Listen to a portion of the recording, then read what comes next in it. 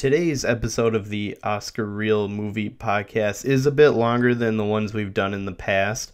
We had a great time making it, though. If my scheduling is correct, today is Thanksgiving, so happy Thanksgiving to listeners out there.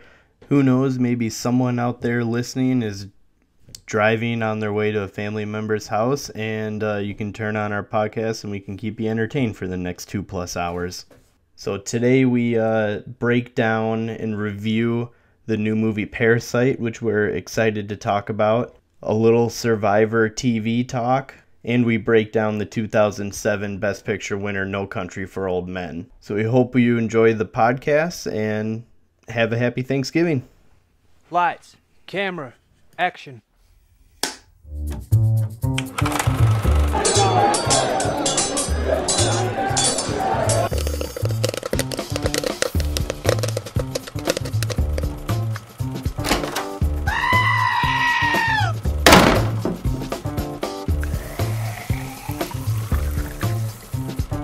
And the winner is... Welcome to this week's Oscar Reel Movie Podcast, where every week we review the past Best Picture winners and current movies with Oscar buzz. I'm your host, Haley Schmidt. And I'm Matthew Schmidt. And we've got another exciting schedule today. We also have a few trailers that we will get into here shortly, and then I'm going to test Matt's movie knowledge by giving him a quiz at the end. Yeah. So, I hope you studied up. There's nothing to study for. I didn't. I'm just going to see how impressive your movie knowledge is. Or how much you've been talking it up. Okay, should we get into this week's trailers? How you been doing? I just asked because you've actually been running lately on the treadmill downstairs, which has been making me feel like shit because I did a contest with some friends in October for running where I ran like 3 or 4 times a week, and I haven't used that app in so long that I looked at my phone and it's actually like offloaded. So yeah, have you run at all during the month of November? Not really. Really. Because I'm doing it because I have a Ragnar coming up in like May or something where some friends and I are going to be running 30 miles from Chicago each, 30 miles each, running from Chicago to Madison. So we're trying to be ready for it. And Haley will be joining us for that, right? No, definitely not. Unless you guys feel like listening to the podcast as you run. No. But no, I will be at the finish line congratulating you like I did 2 years ago. You guys are crazy. Yeah. Can't believe you're doing it again, but at least you're going to be better prepared this time. Hopefully.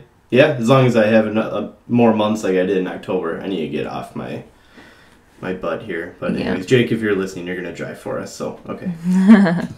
Okay, cool. Let's start off with the first trailer for the week. It's a film called Richard Jewell, which is directed and produced by Clint Eastwood. We've got Sam Rockwell, Olivia Wilde, Kathy Bates, John Hamm starring in this one. And it is about the 1996 bombing during the Atlanta Olympics, which honestly I don't know much about. I'm surprised because you love the Olympics. Yeah, but I know it was 96 and we were 6 years old, so like we weren't watching it. Or if we were watching it, we don't remember it at all. I was saying, I very clearly remember Carrie Strug's pole vault. My goodness, Carrie Strug's vault for gymnastics, but the bombing is not something that I ever remember coming across, and even like the name Richard Jewell is not a name that I'm familiar with. But I'll say, like, watching the trailer, like instantly I was like, okay, this guy's face looks familiar. Like, I know obviously it's not. They're not showing pictures of the real Richard Jewell, but just seeing it had, kind of a familiar look to it, I guess. Yeah, well, I mean, the actor is going to look like him a little bit, at least. But yeah, it was interesting that, you'd said that because his name is one of the few things I do know or remember about this. Obviously, I remember that, or know that there was a bombing Richard Jewell was the guy who found the bomb, but became the prime suspect as like the bomber. I think they say it in the trailer at one point. You know, it's kind of when there's any kind of murder investigation or assault investigation, you know, it's usually the spouse or someone who knows the person closely as the prime suspect. So in the trailer, they kind of state the person who finds the bomb is usually the prime suspect. Okay. But I'm excited for this. Clint Eastwood, he's won 2 Academy Awards for directing. That's for Unforgiven in '92 and The $1 Million Baby in 2004. So he's a very accomplished director, especially like a lot of people know him for his acting, obviously in the westerns, but his award prestige has really come up in directing. And he's had some amazing films, but I feel like he hasn't really had an award-worthy movie in a while. Maybe since like Gran Torino was kind of the last one I think of. It had like a lot of buzz, a lot of intrigue around it. And correct me if I'm wrong, but that's kind of the last one that, you know, I think of like, oh yeah, that was a great Clint Eastwood movie. Yeah, let me just bring up his filmography here. Yeah, as a director, so Gran Torino was back in 2008, and that movie did get a lot of great reviews. Award-wise, he didn't really get anything for it. Invictus was his next movie after that, which... That was big. Yeah, that one I would say got more award. Like Matt Damon and Morgan Freeman got nominated for Oscars that year. That might have been the only Academy Awards that movie got nominated for. But that was a great movie. That's probably looking at this... You know, he had American Sniper in 2014, but... Oh, gosh, yeah. But I know you don't like that movie. I didn't love it. I thought Bradley Cooper, rightfully so, got a Best Actor nomination for it, but that's really the only thing I liked about that movie. I didn't love that movie. Yeah, I think it was a little overrated. So yeah, since Gran Torino, it's the Invictus, Hereafter, which is... I never saw it, but it's not a good movie with Matt Damon. J. Edgar, which had Leo in it, so that didn't quite live up to the hype. Jersey Boys, American Sniper, Sully, the 15-17 to Paris, The Mule, and now Richard Jewell. So 15-17 to Paris, no one saw, no one liked. Some people like The Mule, but I think that's kind of overall considered a boring movie. So he hasn't had an award-worthy movie in a long time, but I think this could be it.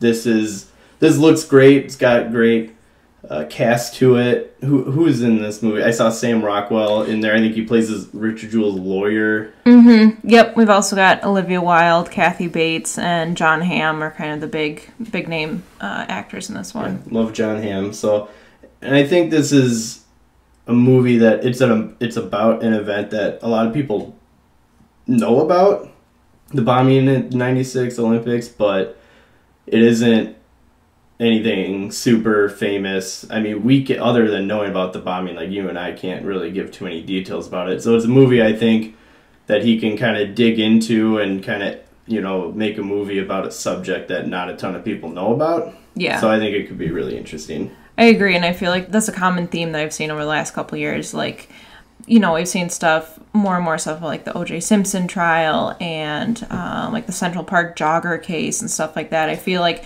things that kind of happen around that time are kind of coming back around into media again. Yeah, the Central Park 5 Netflix docudrama that we watched recently, which was fantastic. It's called When They See Us. Yeah, that was fantastic, and that is, I think, kind of goes in line with the Richard Jewell thing, where it's something a lot of people probably know about, but they don't know a lot of details about it. So kind of diving into it more is good. The OJ thing is, I think that's a different animal. That's something everyone knows about. Everyone knows almost everything about that. Right. It's just kind of the time period that I'm thinking. I feel like there's a lot of things coming around. Yeah, there's a lot of things from like the early '90s that seem to be coming back into. That's people like us who were kids back then or barely born are now adults, and the nostalgic things coming around. But yeah. Yep.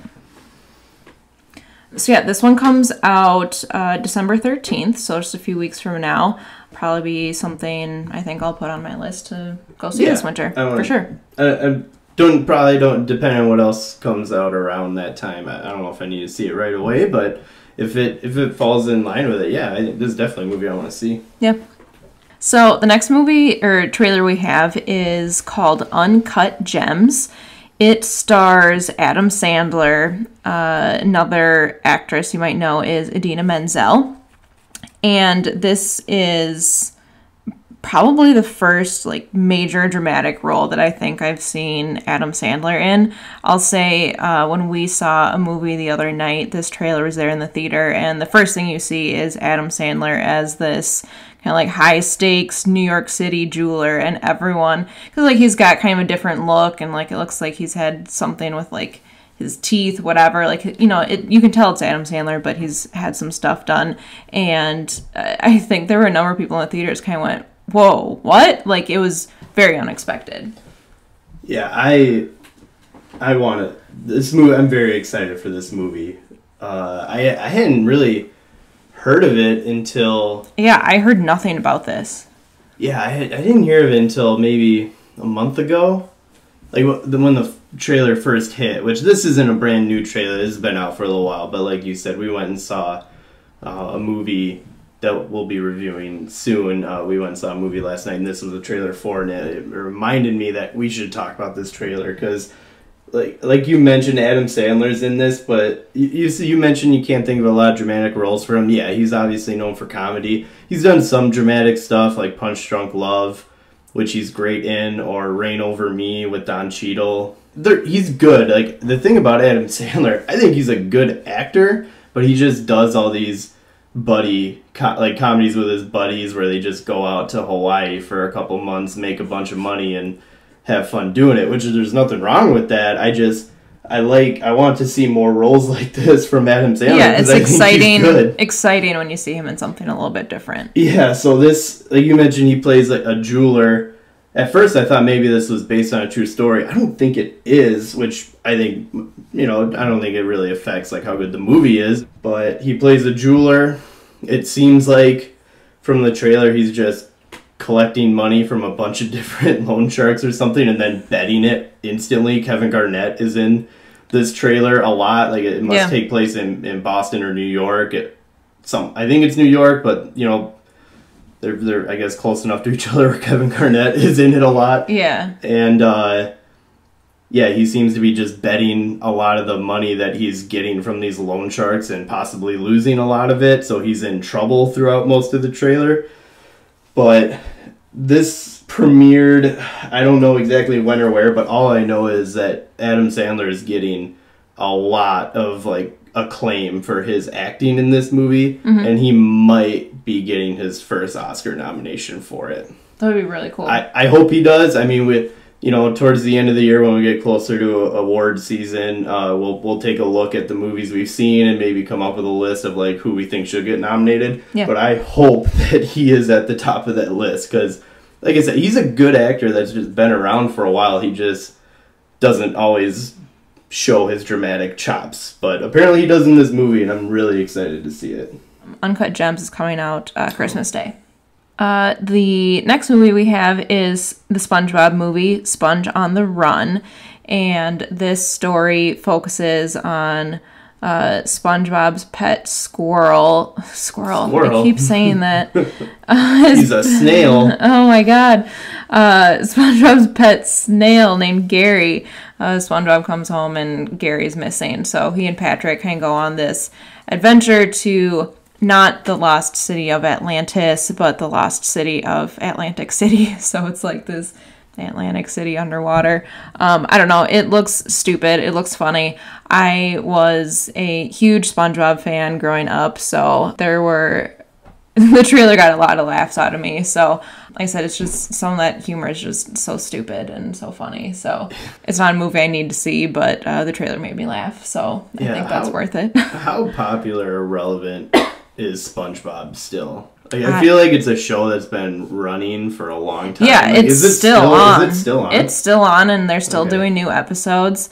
But I honestly have no idea how popular it actually is with kids these days. Okay, because I'm just wondering who this movie appeals to, because like people like us, where we were kids when SpongeBob was like in the early beginnings, it's very popular. Like, are we the ones who are supposed to go wanting to see this, or is it kids these days? Keanu Reeves is in this trailer, so I feel like they're kind of pulling on like the Keanu-sance that's going on right now, where he's, with the John Wick movies and everything going on. He's just super popular, kind of like how he was in, what was that Netflix movie with Always Be My Maybe. Yeah, that with Ali Wong and Randall Park. Yeah, Randall Park. Yeah, he's got a scene in there where he plays himself. Because like he's just so popular now that he gets these roles where he basically plays himself or has little cameos to have a draw. But yeah, I mean, the animation looks cool. It's a little different in SpongeBob than when the TV show is on, for us at least. So yeah, it's like the more like the 3-dimensional,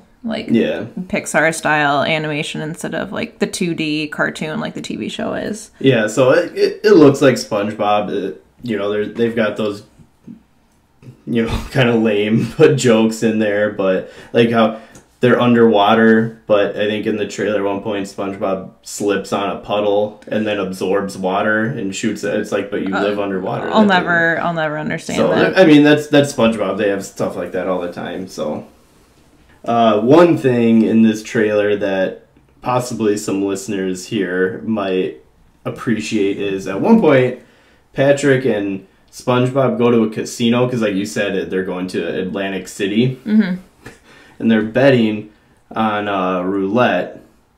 And they say, what does Patrick say? He goes, bet on... He says, I'm putting all my money on 11. On L. I'm putting my money on L. I'm putting all my money on L. And SpongeBob's like, what are you talking about? And what do they show? They show red 7. So Patrick is betting on red 7 in roulette in the trailer.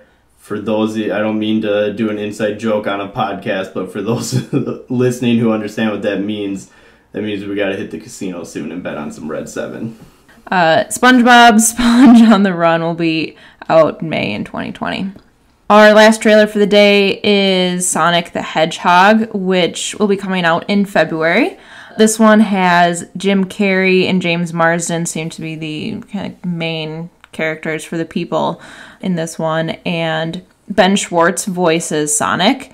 You might not necessarily recognize his name, but he does a lot of acting and writing, but you'll probably most recognize him as playing Jean-Ralphio from Parks and Rec, which is funny because the first time I saw this trailer, I'm like, God, why is the Sonic voice like so annoying? And then I found out it was the guy that does Jean-Ralphio. I'm like, oh, yep, okay, that makes sense. Yeah, so this movie and trailer, I love Jean-Ralphio, was under huge scrutiny. I'm sure you remember when the first trailer aired months and months ago. Sonic looked different than what he did in this trailer. And instantly people hated it. They said, you need to redesign him. Admittedly, like, I played Sonic as a kid. The Sonic in that first trailer didn't, other than being blue, it didn't. It didn't look. I mean, I was not a big Sonic fan, or like I never played the video game or anything. But instantly, I just thought, well, that's not what Sonic the Hedgehog looks like. Yeah, I kind of get what they were going for. They wanted it to be like. I mean, Sonic is a video game character, so it's like if he was real life, this is what he would look like. You know, they were trying to make it more realistic. Okay, but he's a video game character. Like, who cares? Just make him look like he does in the video game. That's what people want to see. Yeah, he doesn't need to look realistic. No, like, it's just make him look like the video game. And that's what they did. They went back, like, almost instantly the director came back and said, okay, we'll redesign it. We'll make this happen. We'll make it work. And so I don't know how much, but millions of dollars later, months and months later, and now I'm sure the movie's been pushed back. They come out with this new trailer. People universally seem to be happy about it with the look of him, and he looks exactly like he should have originally. I don't know why we just didn't get this in the first place. Like, who in the room of like designing Sonic like thought that was a good idea? Like, no one stood up and said, shouldn't we just make him look like the video game? Like, it baffles me how decisions get made sometimes. I feel like that's a common trend where you see things come out, not even necessarily in movies, but sometimes things come out and instantly people have a reaction to it, and you're like, wow, how did no one think of this before it hit millions of people? But yeah, anyway, so the redesign looks great. The movie, you know, when's it coming out? February. In February. So Jim Carrey looks good. I mean, he doesn't do too much acting anymore. I think he's in like a TV show, or he does some stuff every once in a while, but he isn't in as much stuff as he used to. So I like seeing Jim Carrey. Looks like he's got his usual Jim Carrey humor in this, so I'm sure he'll be funny. Very like physical comedic role for him. Like, he always really gets like, into that over the top kind of stuff. Yeah, so I'm sure he'll be funny.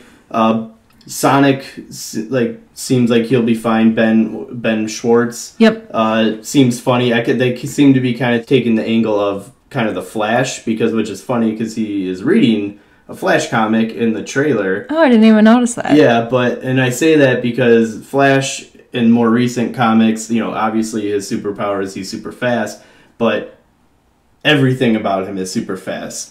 He has to eat a lot because his metabolism is fast. He thinks fast. He talks fast. Like, that's what the Flash is in comics these days, and that's what Sonic seems to be like. He talks really fast. He, you know, it's short attention span. Like, they're driving down the highway and he goes, "Oh, I need to go see the biggest rubber band ball in North America." And before James Marsden can even say, "No, we're not going to go," he's out the door and back already. Like, he's kind of all over the place, which is kind of similar to Flash, which is kind of cool. Other than that, though, I don't think this movie's going to be that good. Sonic was a fun game for us as a kid, but when you really think about it, there wasn't a lot of plot in the original game, at least. It was just, go run this track as fast as you can. So story-wise, we'll see what they come up with, but video game movies don't traditionally do too well. I think Detective Pikachu is like the most critically acclaimed video game movie that's come out. Mm-hmm. And while it was good, it wasn't a great movie. So, you know, hopefully it's good, but I don't expect it to be anything fantastic. Yeah. I'm not sure. For me, I don't think it would be worth the watch. Yeah, it'd be, unless it comes out of nowhere with great reviews, in which case I would want to go see it because I played the video game as a kid. Might be worth something watching at home or something. Yeah, short of it getting surprisingly good reviews, it's nothing that I would probably need to see right away. Okay, any other news before we get into our movie reviews for the week? You know, a couple things that I kind of wanted to bring up and see if you had heard of this or get your opinion on it. So, did you hear about the James Dean movie that's going to be coming out? No. When I say James Dean movie, what do you think I mean by that? I have no idea. Okay. I always get, like, James Dean, Steve McQueen. I always get those people confused, and I feel stupid for saying that, but that's why I say I don't know, because I'm not sure I'm thinking of the right person. James Dean, he was the, like, rebel without a cause guy. He died very, very young. Mm-hmm. So, I can't remember what studio it was, but they're coming out with a war movie. It's going to star James Dean.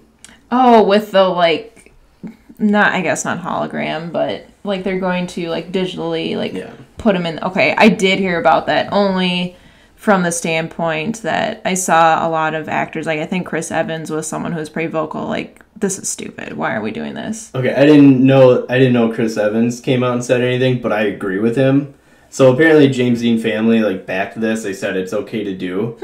Okay. But the studio said that they're doing this because they couldn't find any other actor who could play the role. Oh, good Lord. Okay, no. And it's like, that's just stupid. No, of course you could find someone. Like, James Dean was great. I've seen a lot of his movies just because, I mean, he's kind of become an icon for multiple reasons. Unfortunately, one of them might have been because of his death at a younger age. But he did receive 2 Oscar nominations, both of them after his death, which is interesting. But to say that he's the only person that could play this role just seems ridiculous to me. Like, this has to be just a ploy, right? Like, because the movie's not going to be like, this is the life of James Dean. Like, they're literally trying to use him as like an actor in place of a real life person. That is so ridiculous. What's the movie gonna be I'm called? Do we looking, know? I'm looking right now. I'm looking at James Dean's IMDb page right now to see if he has a future film. So I don't know. It's a Vietnam War movie. Finding Jack, I think is what it's called. But while trying to look this up, I found another story that says apparently the producers of this film tried doing the same thing but with Elvis Presley first, but Elvis Presley's family turned him down. This is like the most bizarre story. That just, like, I mean, that just confirms that, like, this is some kind of, I don't know like what word I'm... ploy, yeah, tactic, or something. Like a marketing because tactic. If they try doing Elvis first, like, I feel like they're not even trying to find a real-life actor to do it. No. I don't know. I heard about this and just wanted to talk about it, see if you had heard of it, and get your reaction about it. It's so strange. Yeah, we'll see how that turns out. Last thing I thought about bringing up was, how are you feeling about Survivor lately? Oh my gosh. Okay, so I have seen every single season of Survivor with the exception of one. And I got you into this show a couple of years ago. I guess it's probably more than a couple now. But it is like my all-time favorite show. It's that show that's always been there. It's like the perfect competition show. It's the perfect reality show, and I love it. I look forward to it every single Wednesday. And last week's episode was a 2-hour episode where the two tribes merge.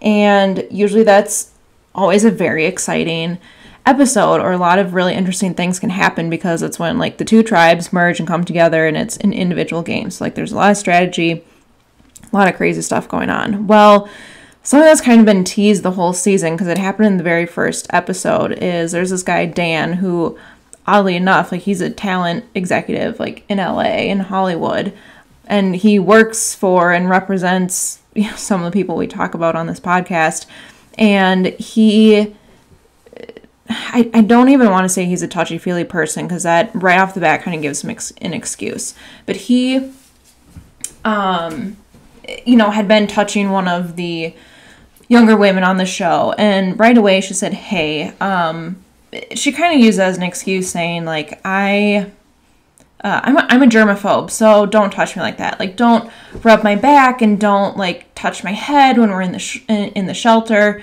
and all this stuff. And he's like, oh, okay, like I didn't mean anything by it, like I'll stop. And you don't really see much from them until the merge. Part of that is because they swap tribes and they're on different places. But people have always kind of said like, oh yeah, Dan's always a person like going through people's stuff, and he's always really close to this person, and he'll put your arms around you like in the middle of the night, and seemingly innocuous stuff. But when they're back together at the merge, this girl, she breaks down crying on the show, and she's just like, I don't like how he touches me, and he makes me super uncomfortable, and blah, blah, blah. Long story short, she says, you know what? I can put that aside for my game because Dan is part of my strategy. And producers give everyone on the cast, like, they have a conversation about it, and Dan is given a formal warning saying, like, you need to respect people's boundaries, blah, blah, blah. But he is partially in denial about it, partially doesn't understand the severity of what's going on. And then you also have other women on the show who, in their confessionals, have said, I don't like it when Dan touches me either. But they weren't as uncomfortable with it, and they actually chose to use it as a strategy and say, Dan, there's nothing wrong with what you've done, and we need to keep you around. And the girl who made this formal kind of complaint with her producers and said, this is making me really uncomfortable, she ends up getting voted out, and Dan's still around because like other people used his inappropriateness as a strategy, and that totally crossed the line for me. And it's hard because the people in the show have all said they're able to separate personal things with gameplay, and I'll never understand what that's like because I'll never be on Survivor, but it made the show so uncomfortable to watch that week.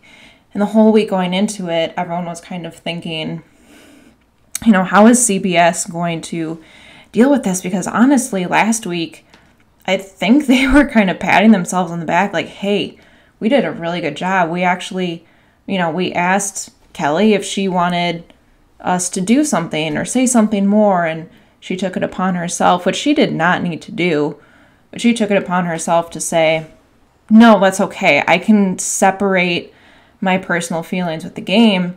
And, the show never provided, hey, here are resources for, if you've been victims of sexual assault or domestic violence or, any sort of other resources for people to go. And honestly, coming into this week, I'm like, this is so gross, so nasty. I was half surprised they didn't get rid of Dan just on the spot, but at the same time, I don't think the producers really knew what to do, and so they probably did the best with what they had.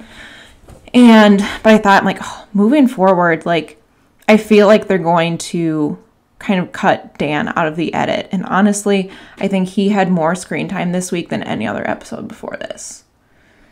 And it was so uncomfortable, and it just makes me feel really gross. It makes me feel really creepy.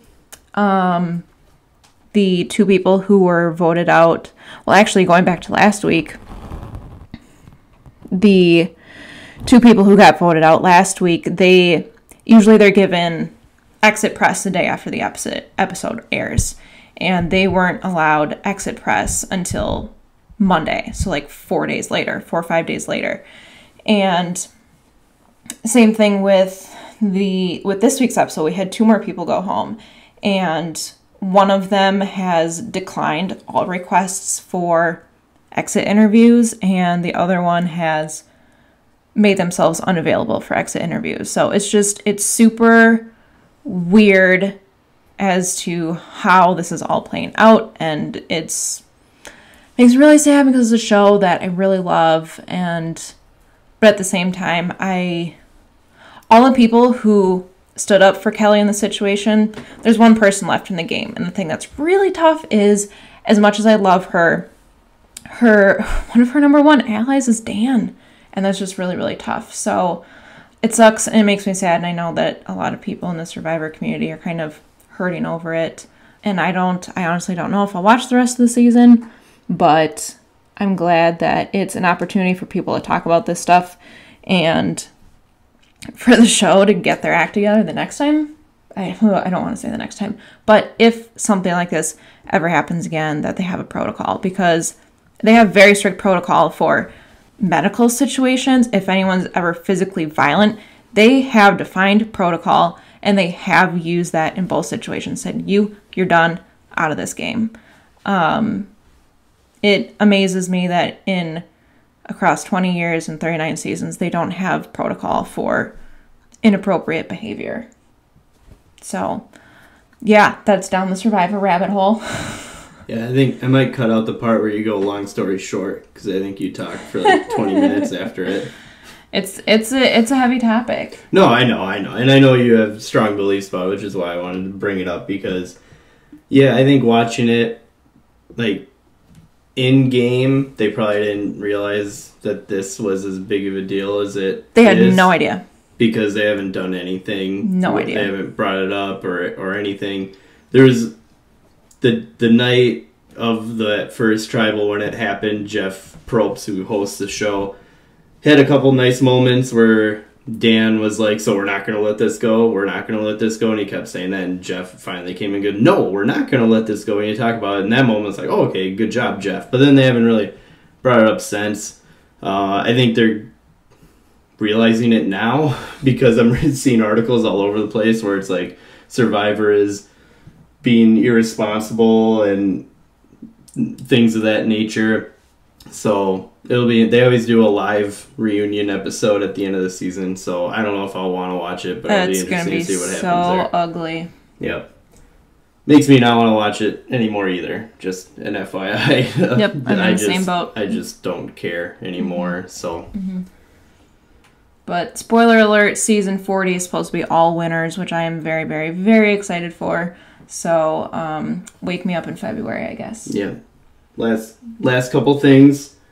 within a span of 2 hours, it was confirmed that they were making a Joker 2 movie. And then they're not. Like, it was once reported that it was confirmed, Todd Phillips coming back, Joaquin coming back, making Joker 2. And then like 2 hours later, it was like, oh no, just kidding, not happening. So I know neither of us like loved that movie. I thought it was still a good / great movie, but it doesn't need a sequel. I hope it doesn't happen. No. Last thing, I've been watching The Mandalorian, and we've been watching The Mandalorian. Correct. Sorry. I would say you've been watching all the like extra breakdowns and extra content around it. But yeah, we've watched the first 2 episodes together. What do you think? I want to get your opinion before I talk about. I mean, you kind of know mine already a little bit, but what do you think? You're not you like Star Wars, but you're not a Star Wars nut. Yeah, I'm not. Yeah, totally obsessed with Star Wars, but no, I think it's really good. I guess I don't know what else to say besides I think it's. I mean, it's only been 2 episodes, but I think it's the right mix of kind of that adventure that you get from the original trilogy, but you get just like the strange creatures, and I don't know. It's cool to focus on something other than like the Jedi storyline. Yeah, and I think that's what I like about it is it's not like the Skywalker storyline, which, we'll get another movie in a month or so, but the Star Wars universe is so huge. Like, let's explore some of that other stuff, which is what I like about this. A character we don't know, but like we have a connection to in a way because it's the same species and occupation as Boba Fett. So there's some lore to it, but it's a scaled down adventure, so it's a lot more practical effects, but some hints to the original trilogy here and there. So I love it. Yeah, I just love that it's kind of a scaled down adventure, so it feels a little more like the original trilogy, so I love it. Yeah, and of course, a lot of people really enjoy the... Spoiler alert.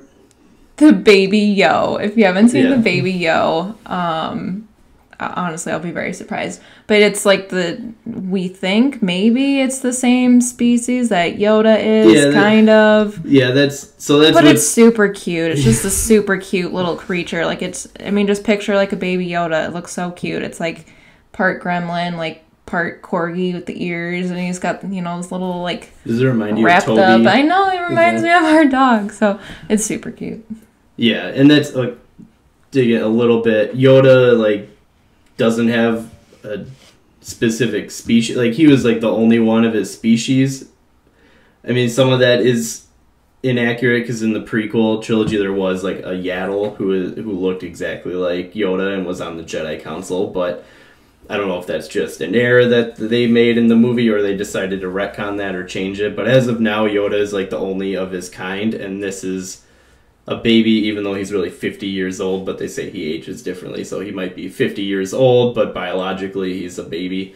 So yeah, a lot of mystery around that. There's debates on whether it's a clone of Yoda or just another species of Yoda, but really interesting. So if you're a Star Wars fan, or even if you're not, because I think people who don't have seen the Star Wars movies, I think you could still watch this and really enjoy it. Yeah, I think so too.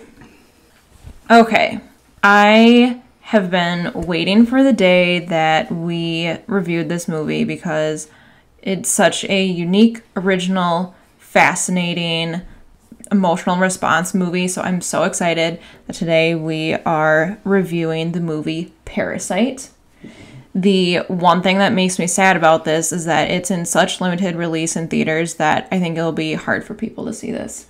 Yeah, it even took a little while for us to get, like, we live in the Madison area, and we kind of got lucky. This movie, this was, I think we'd mentioned it in an earlier podcast, we'd seen back-to-back movies in the same night. It was this and the movie that we reviewed last week, Jojo Rabbit, which are both limited releases, and they were both playing the same night in the same theater, and we're like, okay, let's just go see both of them. Yeah.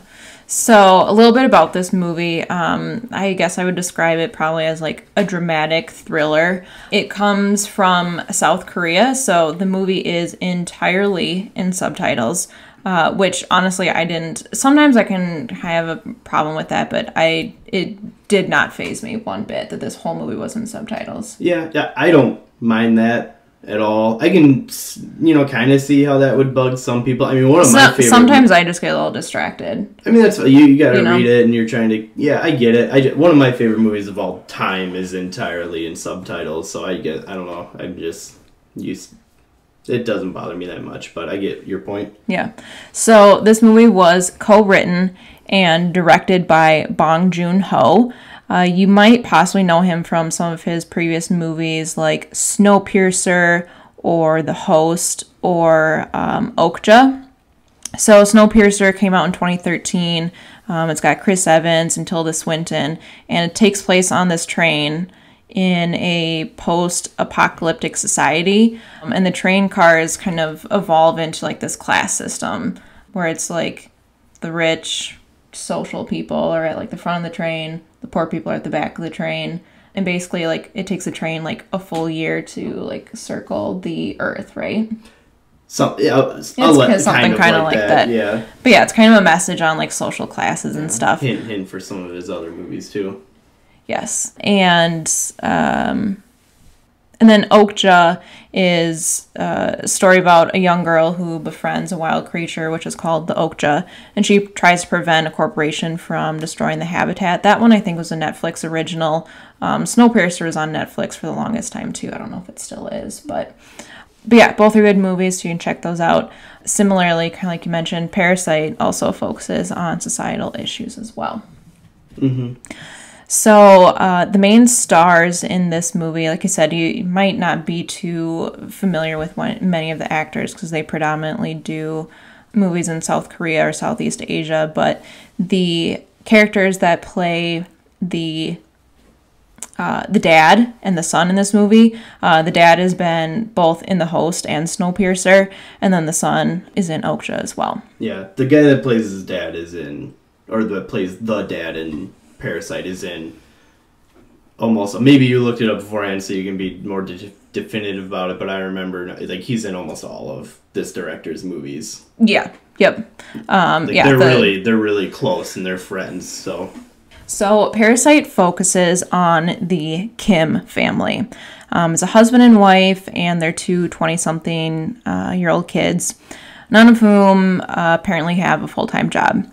They work odd-end jobs, like you see them like pre-folding like pizza boxes or like meal boxes to help support the rent. They have kind of like this sub-basement apartment. So yeah, they're kind of struggling down on their luck when until the son, his name is Kiwoo. We're gonna try our best to refer to the characters as their character names. So the son, Kiwoo, he meets up with a friend of his who asks if he'll take a job, kind of replacing him as an English tutor for this daughter in this wealthy family, which is the Park family. Slowly, the entire Kim family kind of becomes entangled with the Park family, and the plot really focuses on the difference between this poor family and the wealthier family, and kind of how people, like what people will do for their families. It's a good way to put it. Like you said, none of them are working. There was that cool scene early on where it's like an app or something where they just take on these giant, like, just manual labor jobs. So they fold 100 or 200 pizza boxes together. But they do it really quickly and not that well, so the pizza people aren't too happy with it. And you kind of get an early sense that the kids, the son and the daughter, are really good. They're charismatic. They have good people skills because they kind of talk the pizza people like out of being too pissed, and they get the money for doing it. Mm-hmm. You also get a sense on how poor they are because their apartment is kind of below ground, like their windows are right at ground level, and then the majority of the living area is below ground. Mm-hmm. And there's a fumigation going on, and they're like, close the windows. Like, no, never mind. Free fumigations, like keep the windows open. So they just sit in like this area, and you just kind of get a sense for how, poor this family really is, which is, kind of heartbreaking in a sense. Yeah. I mean, even like the first scene of the movie shows, I think it's the son. I think it's Kiwoo. He's walking around the apartment like his phone trying to pick up a Wi-Fi signal, and he's upset because the neighbor that they've been leeching the Wi-Fi off of, oh, now it's got a password. And so you can see it they're always kind of trying to cut corners and make ends meet. Yep. And without getting, before we get into spoilers, before we get too into it, this movie was fantastic. I had no idea what we were going to be walking into. Even if you see the trailer for this, you don't really get a sense on what's going to happen. It takes so many twists and turns. You think it's one thing, it turns out to be another. It's just absolutely insane. He does a great job, and I feel like he does this in most of his movies, of kind of mixing genres. Like you said, you kind of consider it like a thriller. I mean, there's comedy in here. There's social issues in it with different classes, with this poor family and rich family, which we'll get into later. But yeah, it just felt like a bunch of different movies in one, with all the different genres that are going on. Something to note about it, it won the Palme d'Or at the Cannes Film Festival this year. Which is like the top award, right? Yeah, which is the top award for it. A movie we reviewed earlier this year was up for it as well, and Once Upon a Time in Hollywood. But yeah, the Cannes Film Festival is a huge festival, and it won. He was the first Korean director to win the award. So yeah, this movie is just phenomenal. Rotten Tomatoes score, it's at a 99%. So wow, okay. I mean, I guess I don't know why I'm surprised. I think probably just because, like, it's a little bit under the radar. I guess that doesn't mean that people can't like it, but I'm surprised that it's getting, like, the reviews that it's getting reflect how I feel about it. Yeah, and, like, with the critics, like, critics have more access to it. They'll see it at festivals, stuff like that. That's why this is a movie that, like, audience, you need to see it. Like, we're going to do a non-spoiler section of this, but if you want to see this movie, do not listen to the spoiler. Yeah, like, I hate to say don't listen to our podcast, but don't listen. Go see Skip it. ahead. Like, people need to see this movie, because while it's breaking records for, like, foreign films in the United States, it still isn't getting quite the release it probably should be getting. So yeah, people need to go see this movie. Mm-hmm. Some of the Oscars that I think it should get nominated for, or possibly win, it will or should win foreign film. 100%. This movie needs to be nominated for Best Picture, which yes. automatically means that it's going to win Best Foreign Film, you'd think. This movie needs to be nominated for Best Picture. Bong Joon-ho should get nominated for Best Director. Writing, it should get nominated for just the twist. This is original screenplay, right? Or is it based on something? I don't think it's based on anything. I don't think so either. Yeah, I think it's original. I'm not seeing anything that it's based on previous work, so I think it's original screenplay. It needs to be nominated for that, because this movie, as we mentioned, takes so many twists and turns. It's absolutely insane, but they work too. Like, a lot of movies can have too many turns that just don't make sense, but they seem ridiculous, but they work. And I think a lot of technical stuff it should get nominated for too. I think this is something you might have mentioned to me, but production design, that most of this movie takes place in a single house, and they built it from scratch. Yeah, which, like, blew my mind, because it's, so yeah, most of the film takes place in the Park family's house. So that's, like, the wealthy family, and it's, had been designed by this, world-renowned architect, and so it's, like, this beautiful, stunning home. And yeah, looking at the trivia about this movie on IMDb, I had read that the house had been built as a set from scratch, which blew my mind. So production design, film editing too. Good film editing makes movies like this work really well too, so I think that it needs to be up for that. As far as acting goes, they were all great. I just don't know if one stood out to me than any of the others. So acting Oscars, I'm not too sure about. If any of them get nominated, I'll be happy for it. I just can't really pick any one of them out. But those other things it needs to get nominated for, and it better win Best Foreign Film. Yeah. So you mentioned that there's a lot that happens in this movie. So kind of along those lines, the movie is a little long. It's a little over 2 hours, which usually for me that's too much. But I thought the movie was so well paced and it was really thoughtfully planned out. So I was never checking to see like what time it is or how far into the movie are we. There were even like 2 separate occasions where I thought that the movie ended, but there was another scene following it. So it didn't necessarily feel long-winded or anything, but I think I was maybe a little surprised that there was more to come, even though like I thought the movie was coming to an end. Yeah, it was paced very well, and that's where like there's so many twists and turns. You think it's one thing, and then like halfway through the movie something happens, and it's just, oh my goodness, what's going on right now? Mm-hmm. So yeah, pacing, everything. I never went to look at my watch or anything during this. I mean, it held my attention the entire time. Yeah, as far as scores go, I give this movie a solid 8.9 out of 10. I think it had a good mix of emotion and, like you said, there's some comedy to it, there's some drama, there's some thrilling moments. It always kept me guessing, kind of surprised as well. I don't really feel like there were any scenes that felt like out of place or that weren't needed, so I think it was like a really original idea, which was cool.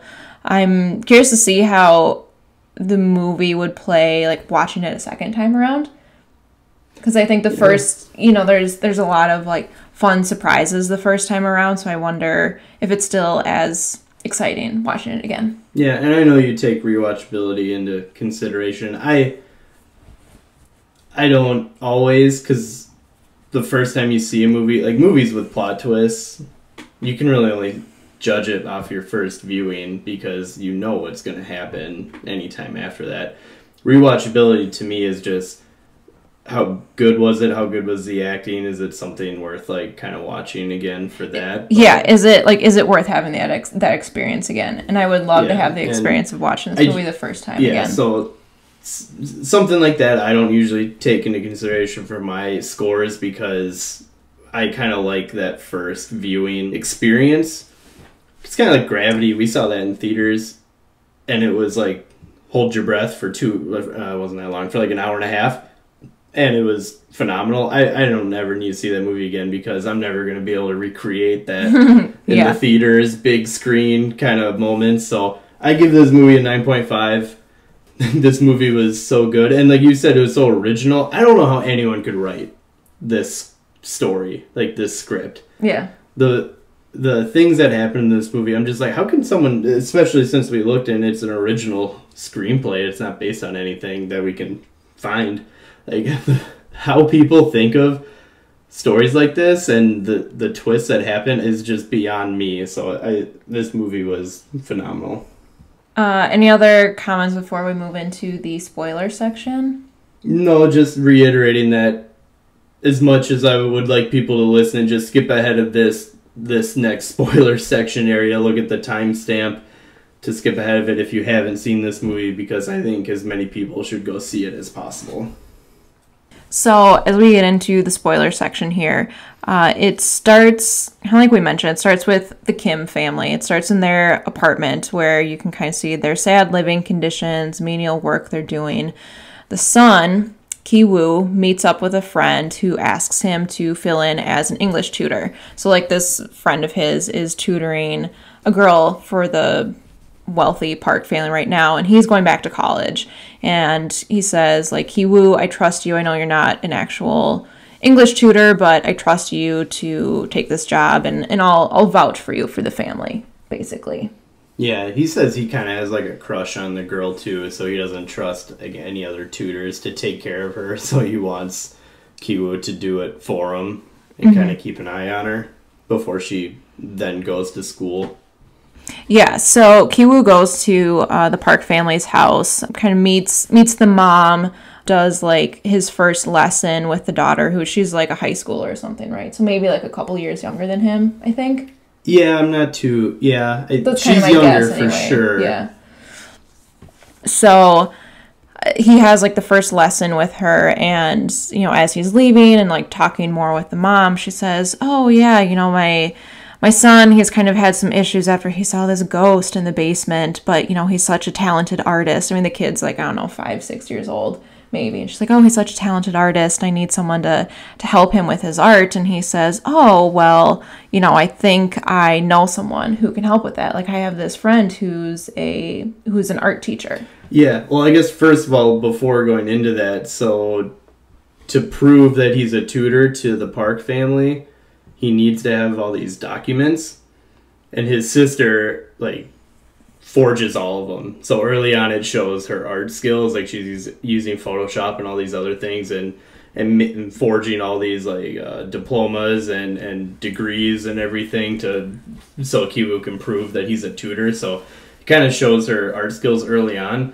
And also that's kind of that scene where he's talking to the mom about her son being a painter is one of the humor parts of it too, because he's standing there going, oh, is this a painting of a chimpanzee? And she goes, no, it's a self-portrait. And he just goes, oh, beautiful. Like, it's just like there's just little humor like that throughout the movie. Yeah. So next thing we know, his sister is posing as the art teacher, and she's working for the Park family as well. So at this point, you can kind of see, like, they're willing to, like you said, forge those documents and take on these, you know, what we can assume aren't well-paying jobs with the family. But at least for me, like, you're still on their side. You're like, okay, these are like 20-something-year-old kids just trying to, you know, earn some money and whatever. There's nothing too harmless to it.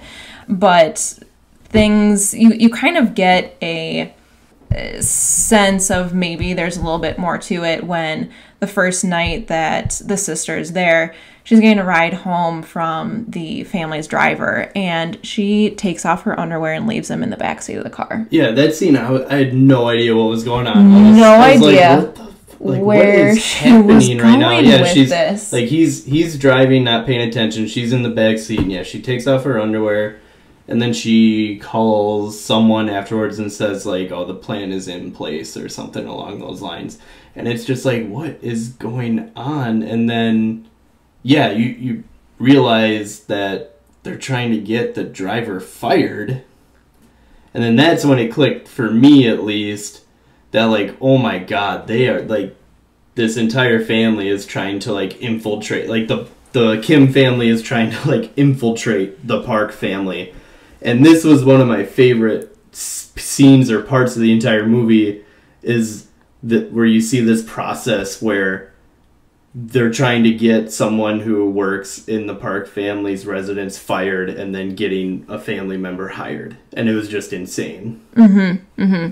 So yeah, and just like you said, and the dad, Mr. Kim, had done, like, driving, like, taxi work before, so it kind of made sense. But yeah, you see the daughter taking these steps to get her dad hired there. And so, of course, you know, she comes back again, and the Kim family's like, oh my gosh, yeah, I think we're gonna have to fire this driver, and oh, blah, blah, blah.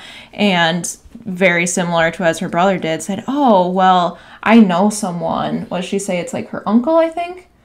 Yeah, maybe. Yeah, she said, hey, right. like, you know, one of my uncles, he used to be a driver. And what's so crazy is, so then you see Mr. Kim and his son, like, at the local BMW dealership checking out the car, so he can, you know, even further, like, with this plan of, oh yes, I've always been a driver, and I drive for very wealthy people, and I know my stuff. And really, he's just sitting in a BMW in a dealership to try to figure out how to work the car, you know? But yeah, so again, it's like now 3 of them are working for the family, and the Parks just love them, and they're around them all the time, and they do pretty much everything for them. Now, the tough thing is the Park family's housekeeper. She was the housekeeper for the previous owner, which was like the architect who, like, designed and built the house. So she's been there a long time. She's like the end all be all, like, everything, like the Park family runs through her. And so you see the Kims trying to figure out, okay, how can we get rid of the housekeeper now? This is going to be the tough one. But they find out she's allergic to peaches, and they kind of use that to make it seem like she's sick. And they get Mrs. Park to believe that she has tuberculosis. That's right. Of all things. Oh. She's got tuberculosis, and oh my gosh, you can't have that around your family, you can't have that around the kids. And so Mrs. Park just thinks, oh gosh, yes, you guys know what you're doing and you know what you're saying, and I completely trust you. And I think to that point it's worth noting that the original tutor, Kiwa's friend, who kind of like gets him hired on as a tutor, admits and kind of warns them or says like, hey, Mrs. Park is a little naive. Yeah. So it's worth noting she believes them, but like it's set up that way. So next one, housekeeper is gone, and who do we have as the new housekeeper? It's Mrs. Kim. Yeah. And I said it earlier, I love that whole sequence where they kind of take someone out one at a time and they get a family member added on. And what I really loved about it was just how well done the director handled it or did it, because I think if this could have been in someone else's hands, they could have just laid it out for the viewer. Like they could have just said, okay, we're going to do this, this, and this. But what I really liked about it is we didn't really know what was going on. They didn't over-explain it or anything like that. The director let the viewer kind of figure it out as we went along, and I think that's what made it so awesome, is like we're figuring it out. It's kind of the opposite. In movies, the viewer kind of knows things that the characters don't know in the movie, but it was kind of vice versa in this case, where the characters, they have this plan laid out and we're watching, trying to figure out what's going on, and I thought that it was so well done. Yeah, I agree. It was fun figuring that stuff out, and they gave you enough clues that you could get there, but not too much where you're like, okay, this is totally predictable. I mean, it was predictable in the sense that you go, okay, so we know the whole family is going to start working for them, but how are we going to get there? So you're right. I think that was really fun to figure out. So once mom is hired, this is where the whole movie takes a turn. Yeah, well, it's already, like, at first you think it's just the son being a tutor and finally making money for the family. And then, the sister comes on. Okay, like you said earlier, yeah, they're exploiting them a little bit. Okay, but whatever. It's these two young kids. But then it takes a turn where it's like this whole family, they're lying and infiltrating. And then like what you're about to say, this movie takes another turn.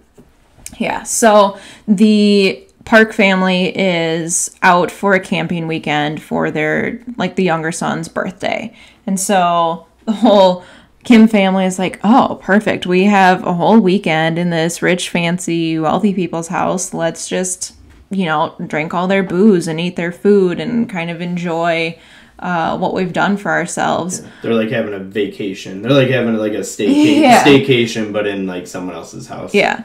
So, of course, things take a turn when the old housekeeper comes back. And she comes into the house saying, oh yeah, I forgot something here and I wasn't given a chance to get all my things, so I just need to go into the basement and grab a few things. And of course it's dark out and it's raining. Really sets the tone, right? So she goes downstairs and she's been gone for a little while, so Mrs. Kim goes down there to see what's going on. And this really freaked me out at first, as I'm like, is this lady not a human? Because you literally see her parallel to the ground. She has her feet up against the wall and her hands pushed up against a bookcase. I'm like, is she a crazy person? What is happening? Or is she just pissed that she lost her job? Is she gonna murder these people? It's like you don't know what's going on. You don't know what's going on. And so so they kind of she runs downstairs and the housekeeper is, like I said, trying to push this bookcase open. Kind of goes, what the heck? She gets it open and just starts running down this bunker. Yeah, into this bunker. And turns out the housekeeper's husband, who's super loony, super crazy, he's been living in this secret bunker built underneath the house that the architect, designer of the house built there, decades before. And so her husband has been living in this house, and she hasn't been able to bring food to him for the last week or two or whatever. Yeah, because she isn't working there anymore.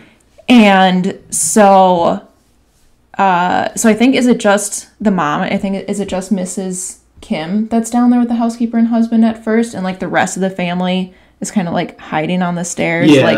Yeah, she goes because so the old housekeeper and the Park family, they don't know that they're all related, that the Kim family are all related, other than maybe the dad and daughter are they say as they're uncle and niece, but they don't know they're all related. So the only person who should be at the Park house right now is the mom, because she's the housekeeper. Yes. So when the doorbell rings and the old housekeeper shows up, the other three go hiding. So that's why, when she gets this bunker open and they go downstairs, it's only Mrs.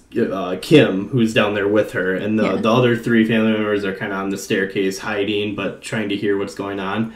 But yeah, it's just absolutely insane. This is kind of, you alluded to it earlier, this is like why she wanted to, they say in the movie that the housekeeper wanted to stay with the Park family, even though like she had worked for the previous owner, but she wanted to stay in the house working for the new family. And you like find out why. It's because she had been keeping her husband in this bunker that the Park family doesn't even know about. Yeah, they don't know about him and at all. she just brings her husband food like once a day or once a week or whatever it is, every once in a while. Mm-hmm.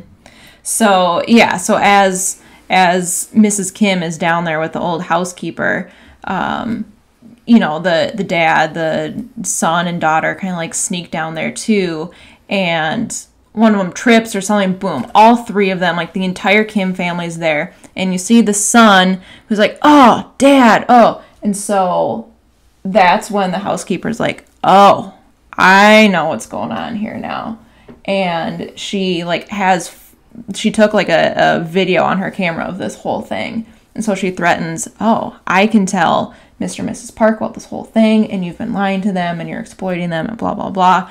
So now it's this whole, okay, we need to take care of the housekeeper, we gotta take care of her husband, like, we can't let this, like, good thing that we have come to an end. So, of course, to add craziness to this, the mom gets a call from Mrs. Park saying, hey, you know what, with the weather and everything, we're actually just going to come back right now tonight. We'll be there in 8 minutes. Yeah, she's just 8 minutes out. And yeah, I think when the phone goes off or something, everyone gets distracted, and that's when the Kim family kind of tackles or goes after the housekeeper and her husband, and that's why, because she's basically holding them hostage with this phone, saying like, oh, I'm about to press send, and they get distracted, and so that's kind of what happens, and yeah, all hell kind of breaks loose. So yeah, they end up tying up the housekeeper and her husband like in the bunker to keep the story from getting out. They like close the bookcase, and Mrs. Kim just goes back upstairs like nothing ever happened, and her husband, the son and daughter, they're all hiding under this like massive, I don't even want to call it a coffee table because it's just like this giant table in the middle of like the living room, and they're like hiding out there for the night, and they can't do anything. They can't get out because the little kid is camping out in the backyard, and Mr. and Mrs. Park say, oh, how about we just like stay on the couch tonight and keep an eye on him. So they're like trapped under this table. They can't get out, basically. And one thing that, you've seen the Parks and the Kims get along so well, and they just trust each other so much, but you kind of see a different side of the Park family here when Mr. and Mrs. Park are laying on the couch, and they're like, oh gosh, it smells like Mr. Kim. And the mom just kind of laughs. She's like, what are you talking about? And Mr. Park's like, yeah, Mr. Kim, the driver, he smells bad. Like he smells, what does he say? He's like, smells like old radishes, or like... He's basically saying he like smells like a poor person. Yeah. Because that's when this movie really, like, it's kind of based on class a little bit, because you have this rich family and poor family, but this is really when it gets into like clashing between the classes, because when you find out that the old housekeeper's husband is living in the bunker, you find out it's because they're poor and they can't afford like a house. Like, he has to live down there because she sleeps there as the housekeeper. Like, she lives in the house, and they can't afford a house of their own. So he's living in the bunker because they can't afford it. So he's showing like the difference in class and kind of the clash between them. Because yeah, like you said, the dad starts saying things like, "Oh, I think I can smell Mr. Mr. Kim, and he's alluding to, like, I can smell the pour on him. And yeah, he says once, like, oh, he smells like a Subway or something like that. So, you kind of see their reactions as they're hiding under the table, like, gosh, we thought we were really close with them, but maybe they do actually have different feelings about us. So the next morning, the Parks decide to have, since they didn't do their camping trip for their son's birthday, they say, hey, how about we have some friends over and throw him a birthday party. And the Kim family was able to sneak out eventually. Yeah, they were. They're able to. So yeah, they have a party in the front yard, and, they offer, they extend an invite to the whole Kim family saying, hey, we'd love for you to come to the birthday party. That'd be great. In the back of their mind, they're kind of thinking, oh my gosh, like, we have the housekeeper and her husband tied up in the basement. Oh my God. Yeah, it's also worth the old housekeeper at this point. I think she's dead, because to get her back into the bunker, Mrs. Kim kind of kicks her down the stairs and she hits her head. The old housekeeper hits her head. Yeah, like the impact doesn't kill her, but I think the loss of blood. Later. She says she thinks she has a concussion or something, so they drag her downstairs into the bottom of the bunker, and she ends up dying. So now we just have her husband tied up. Who's tied up, and he's upset, obviously. Yeah. So during the midst of this party, so I'm going to break this down as best I can. The housekeeper's husband gets free from the bunker, and as he's coming up out of the basement, the son, Ki-woo, is there, and the housekeeper's husband hits him over the head with this rock. He's just completely bleeding out. He moves on, goes up the steps through the kitchen to the outside, and ends up he grabs a knife, because they're like barbecuing or something like that. Yeah, he grabs a knife from the kitchen. Yeah, that's right. He grabs a knife from the kitchen and ends up stabbing Ki-woo's sister, the one who's posing as the art teacher. So now, Mr. Kim, who's there, everyone thinks, oh yeah, you're the driver, whatever. He runs to his daughter's attention to try to take care of her. Meanwhile, the Park's son has a seizure because, if you remember, the mom said, oh yeah, he saw a ghost in the basement. Well, the ghost had been the housekeeper's husband sneaking up from the bunker to get food, a year or two or whatever before then. So he sees his ghost again and starts having a seizure. So the Park's like, oh my God, we have to get him to the hospital. So Mr. Kim, you gotta drive us. You're our driver. And he's like, no, this is my daughter. They don't know that, but I need to take care of my daughter. So he throws the keys, and that ends up getting entangled under Mrs. Kim, who's now taken a barbecue fork, kills the housekeeper's husband. Yeah, the guy that was in the bunker. Yep. So the keys are under there, and as Mr. Park is trying to get the keys out from under Mrs. Kim, you can see him hold his nose like, ooh, this lady smells. She smells like a poor person. Yeah. And that triggers Mr. Kim. He grabs the knife that the housekeeper's husband, who had been living in the bunker, took from the kitchen and used to stab Mr. Kim's daughter. He grabs that knife and goes up to Mr. Park and stabs him. So it's this absolute massacre happening here. You see Mr. Kim kind of sneak out, get away from it all, and this is where you have the first just kind of cut, and you're like, oh my God, what just happened? This was one of the moments where I'm like, is the movie over? Yeah. I wasn't sure where we were going from there. Yeah, because Mr. Kim leaves the house. He kind of goes out through the garage, and in theory goes out on the street and runs away. And the Ki-woo is still just bleeding out in the basement, and their mom is trying to attend to take care of the daughter.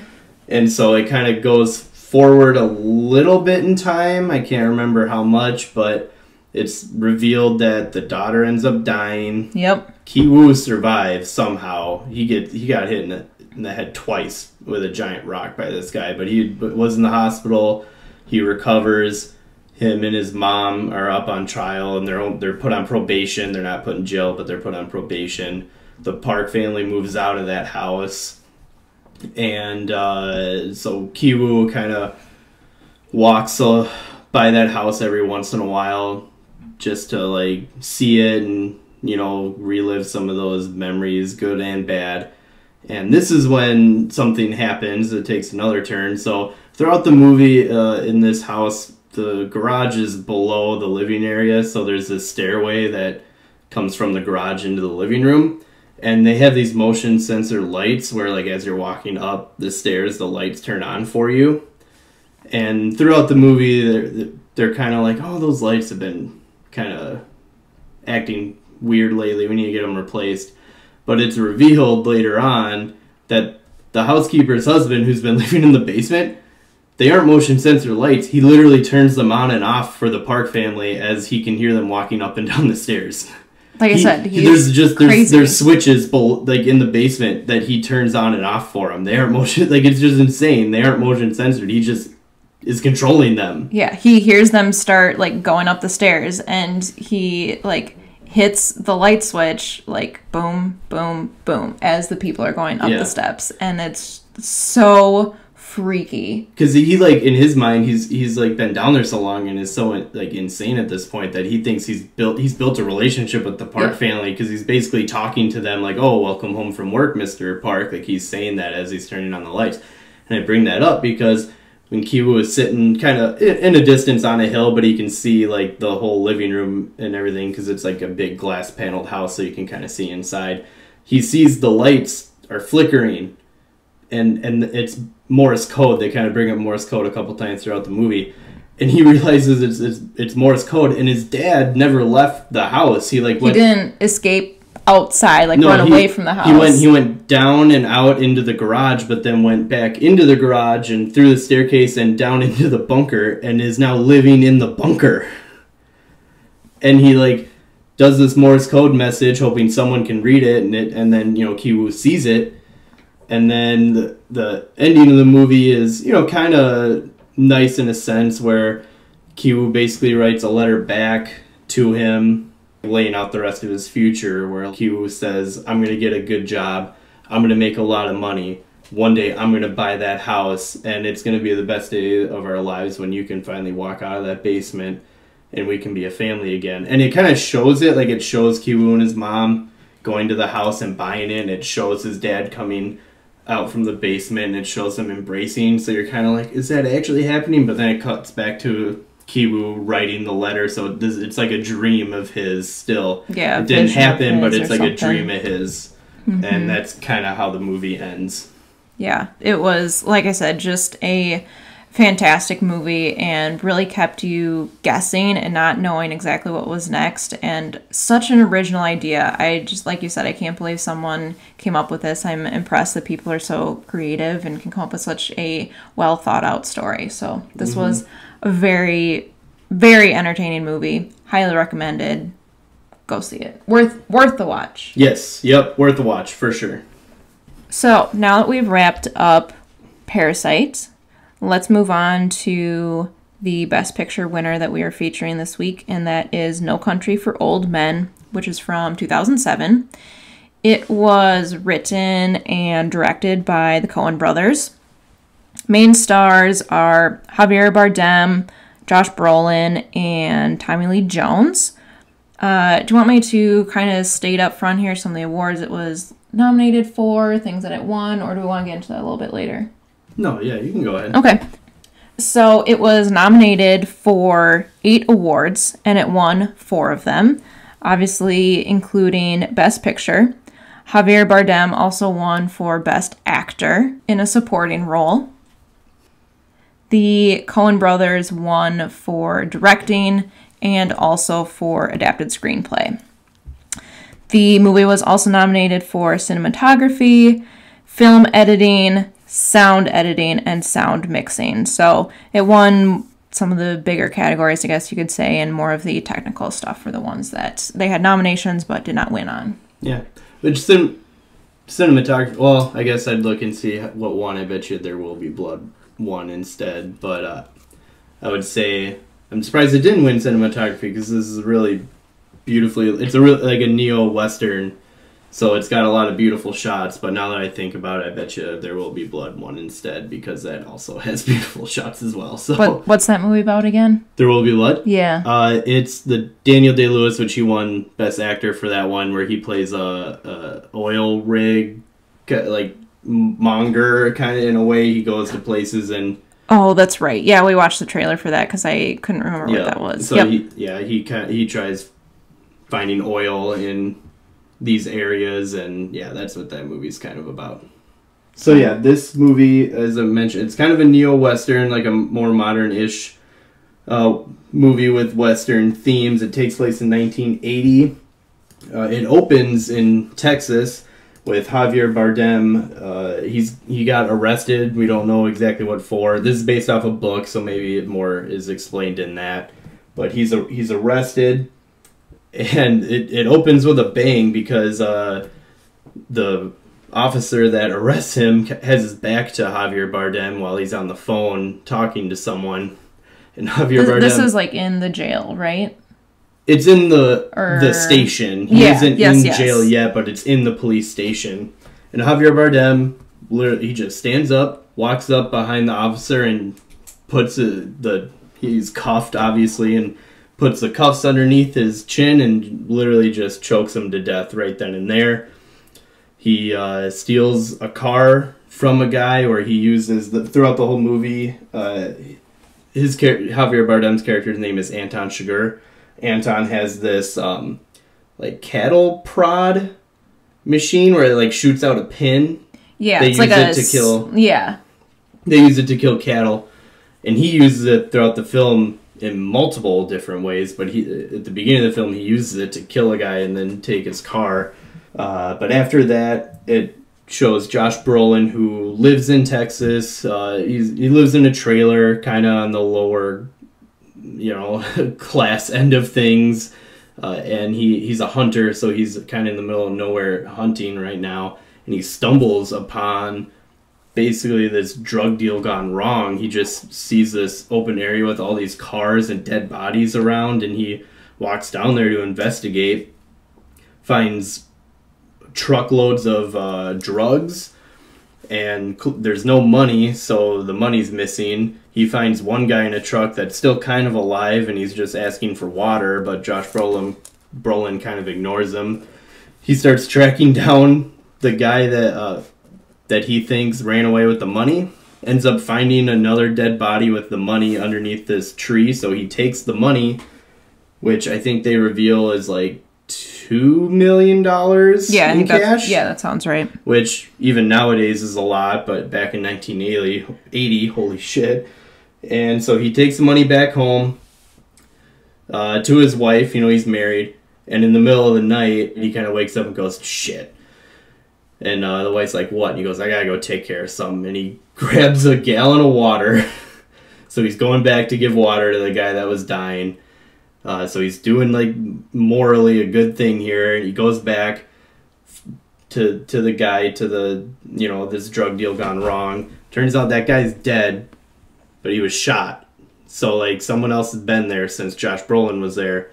And he looks up at his truck, and another truck is there, and they turn their headlights on. So now it's like a chase scene where Josh Brolin is running away from this truck. Because since someone else was there, they know that the money's gone. Yeah, like it's somewhat, we don't know exactly how they're involved. Maybe they were on one of the two ends of the drug deal gone wrong. But yeah, so now it's a chase scene. Josh Brolin barely gets away. He gets home, tells his wife to leave town, go visit her mom in Odessa or something like that. And then we cut back to Anton, who is at that drug deal gone wrong, and he's now been hired to find that money and recover it. And Josh Brolin, his character's name is Llewellyn Moss. His truck is still there, so he gets Llewellyn's name from the serial number on there, so he goes to Llewellyn's trailer. This is when he starts using that cattle prong thing in different ways, where this guy's actually kind of cool. He puts it up against locks and like pops the lock out of doors, and that's how he gets into rooms. Yeah, because like it works on compression, like this pin pops out. Yeah. So yeah, that's how he's killing people and opening locks. Yeah, which is really cool. and Llewellyn isn't there anymore, so he's trying to track him down. And it's worth noting when he gets hired on to do this job, he's giving this tracking device. He's given this device, like, it's supposed to blink when he's near the money, like it's tracking the money somehow. Yeah, like there's some sort of like transmitter in the briefcase that has the money. Yeah, so Anton has this now. It hasn't gone off or anything. And Llewellyn Moss is leaving town. He's kind of just driving to this random motel, and he puts the money in the vent. Yeah, the vent. He opens the vent up, puts the money in there, and kind of... This is what I like about the movie. It kind of shows how smart his character is, or how resourceful his character is. He uses all these different poles and everything to kind of push the money around a corner, so you can't really see it when you're looking in the vent. So yeah, Llewellyn leaves for whatever reason, I can't remember what, and when he comes back to his hotel room, he notices that there's a different car. There's a car in front of his room, and he doesn't know who or why, and he goes into the office of the hotel, tells them he wants to rent a second room, and the guy's like, "What? That's weird, but okay, whatever." He goes, "We can rent you a room right next to the one you're currently renting from us for whatever reason." He goes, "No, I don't want the one right next to it. How about the one that shares like the back wall with it? Because on the map of the layout of the rooms, it shows that those rooms share the vent." Yeah, so instead of like side by side, it's the two rooms that are like back to back. Yeah, so he rents the one in the back, gets a bunch more poles, like tent poles. He goes to a store and he's like, "I want to buy a tent," and the worker's like, "What kind of tent do you want?" He goes, "The one with most poles." So he gets a bunch of poles to try to get the money out of the vent and then get out of there because he knows someone is in his room. And that's when Anton is driving by and the tracking device starts beeping a couple times. So Anton stops at this motel, kind of figures out which room is beeping, and it's Josh Brolin's original room. So Anton goes in there, and it's it's assumed to be the people that were originally driving Josh Brolin down in the original chase scene.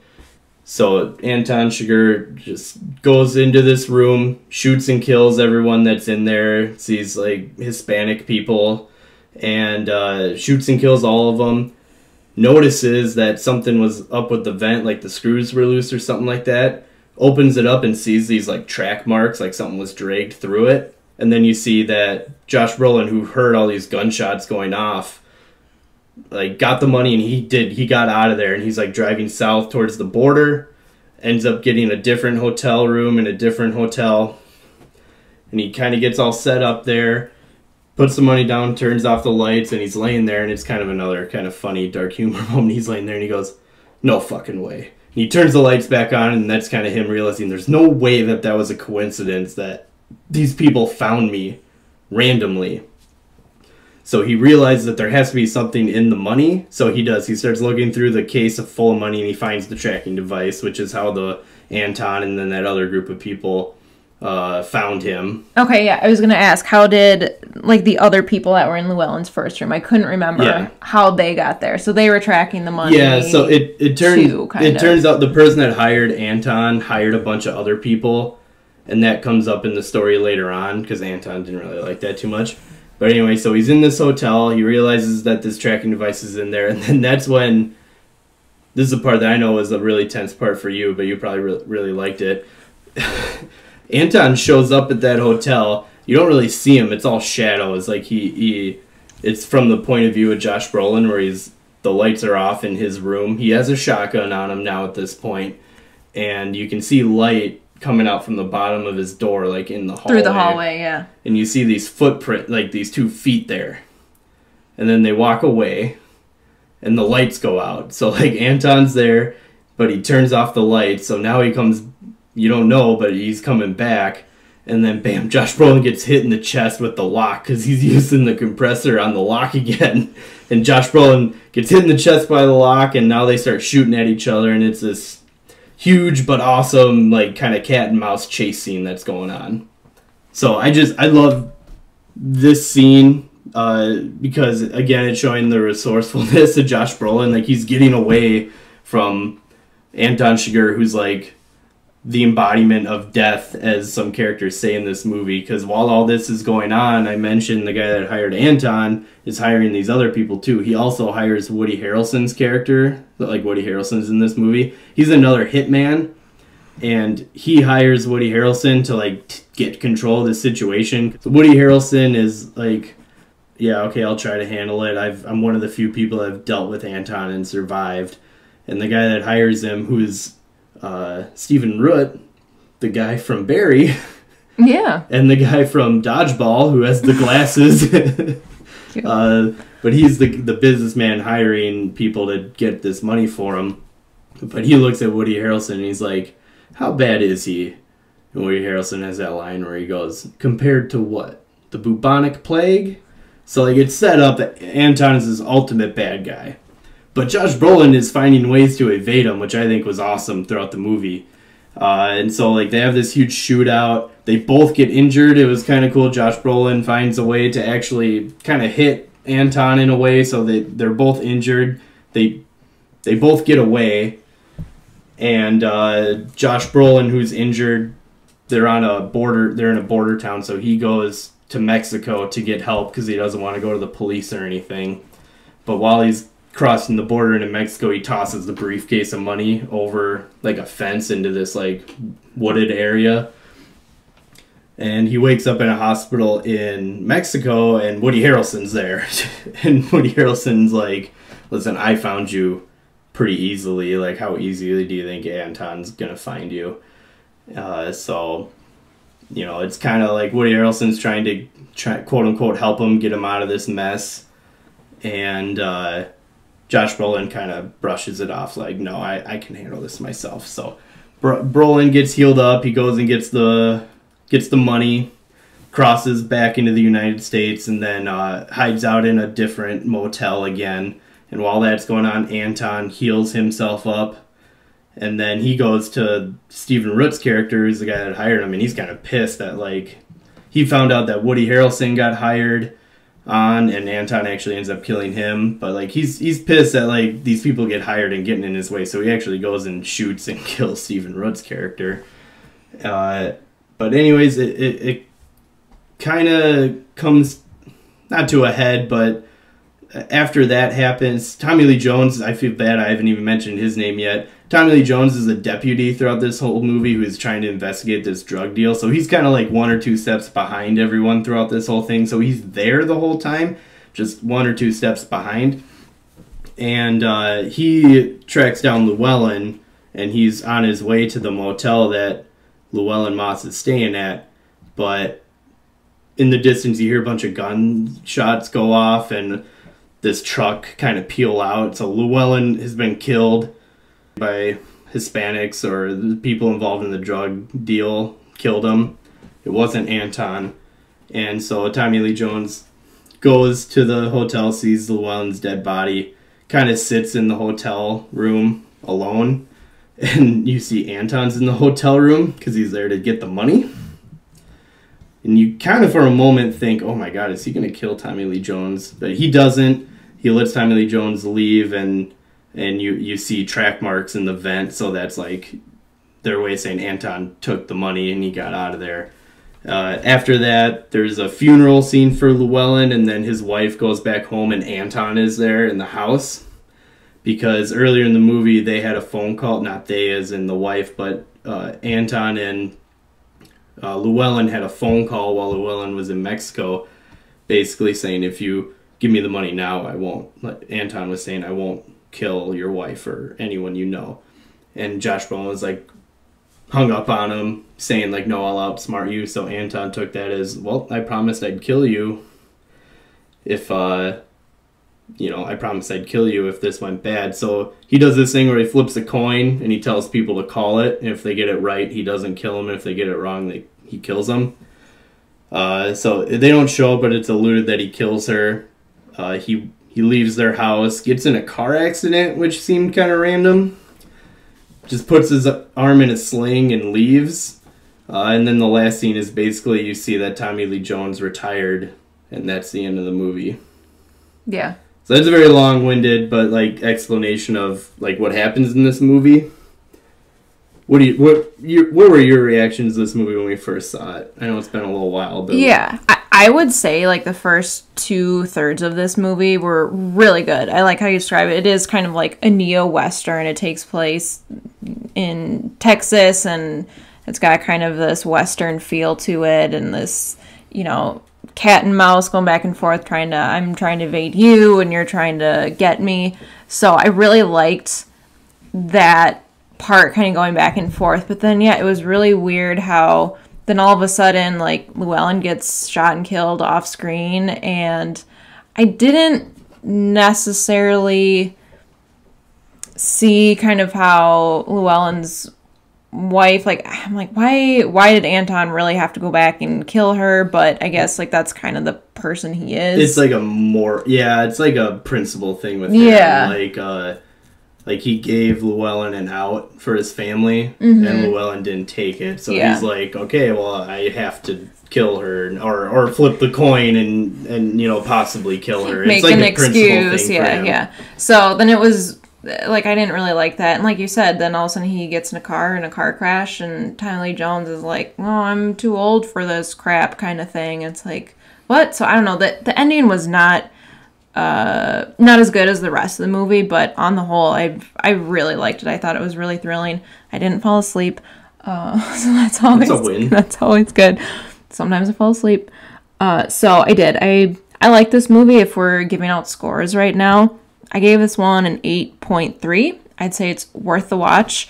Coen Brothers always put together really good movies, so I thought it was really great. You copied my score. Oh, no. I also gave it an 8.3. Yeah, I've seen this movie 3 times.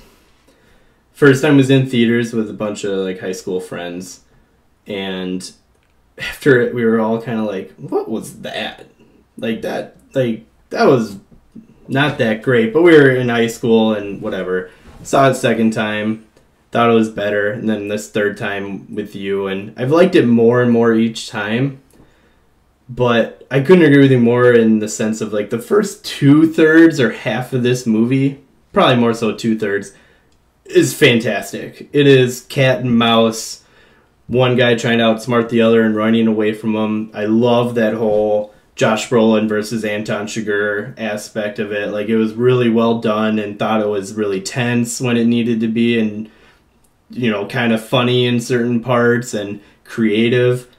But then, to me, as soon as he gets to Mexico, Llewellyn Moss, like, from that point on, I think the movie, it really comes to a halt. Like, I lose interest. It gets a little boring from time to time. I'll just talk about some of the things that I didn't like about the movie right now. I hate that Josh Brolin's character gets killed off screen, and it isn't even Anton that kills him. Yeah, it was like, what's the point? Like, him and Anton have been like having this back and forth throughout the movie, and he gets killed off screen, and it isn't even Anton. And I know this is based on a book, so you gotta like stick to that to a certain point. But man, I did not like that part. Well, and I think for me, so honestly, like the stuff that was going on at the beginning, where like Llewellyn comes across the shootout and the bad drug deals, I did not really understand what was going on. So I'm glad you had seen this before, because you kind of explained to me, like, hey, here's kind of what's going on.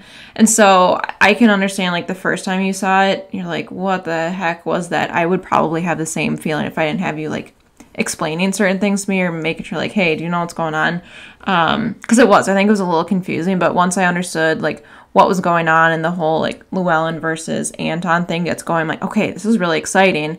And then, yeah, we get to the end, and it didn't seem like it fit the same, like, pace. It didn't fit the same. Yeah, I think it's slowed down. Like, the pacing had been pretty good and quick up to that point, because it's these intense chase scenes.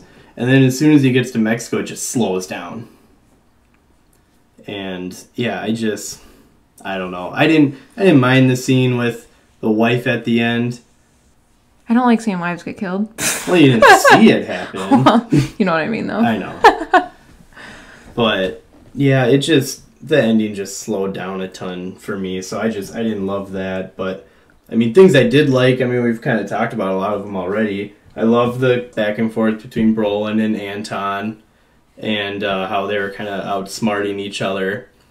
Especially like how Anton's character is like portrayed as this like ultimate hitman, but here's this guy, this hunter who lives in a trailer park. He's finding ways to outsmart him. Like, I really like that. And Javier Bardem is phenomenal in this movie. This is like one of the best roles to me of all time. He is the perfect. This is like one of the best roles. Emotionless, creepy. I have the IMDb page open right now, and I forget how awesome this movie poster is because it does have that like Western feel, but the background is just a close up of Javier Bardem's face. This like blank, menacing stare. I love the little things he does throughout the movie. Like, he does it a couple times. We talked about he flips a coin and he tells people to call it. Like, that scene, it's early in the movie. It might be one of the first scenes when he's in that gas station, that Texaco, and he's just talking to the gas station attendant, and he flips the coin and he tells him, call it.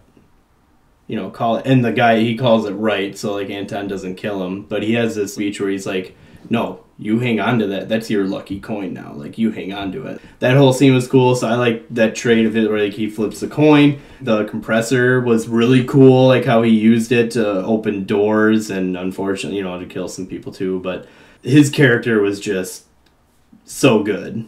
Very original. Rightfully so, he won an Oscar for his role in this. Like, he was phenomenal.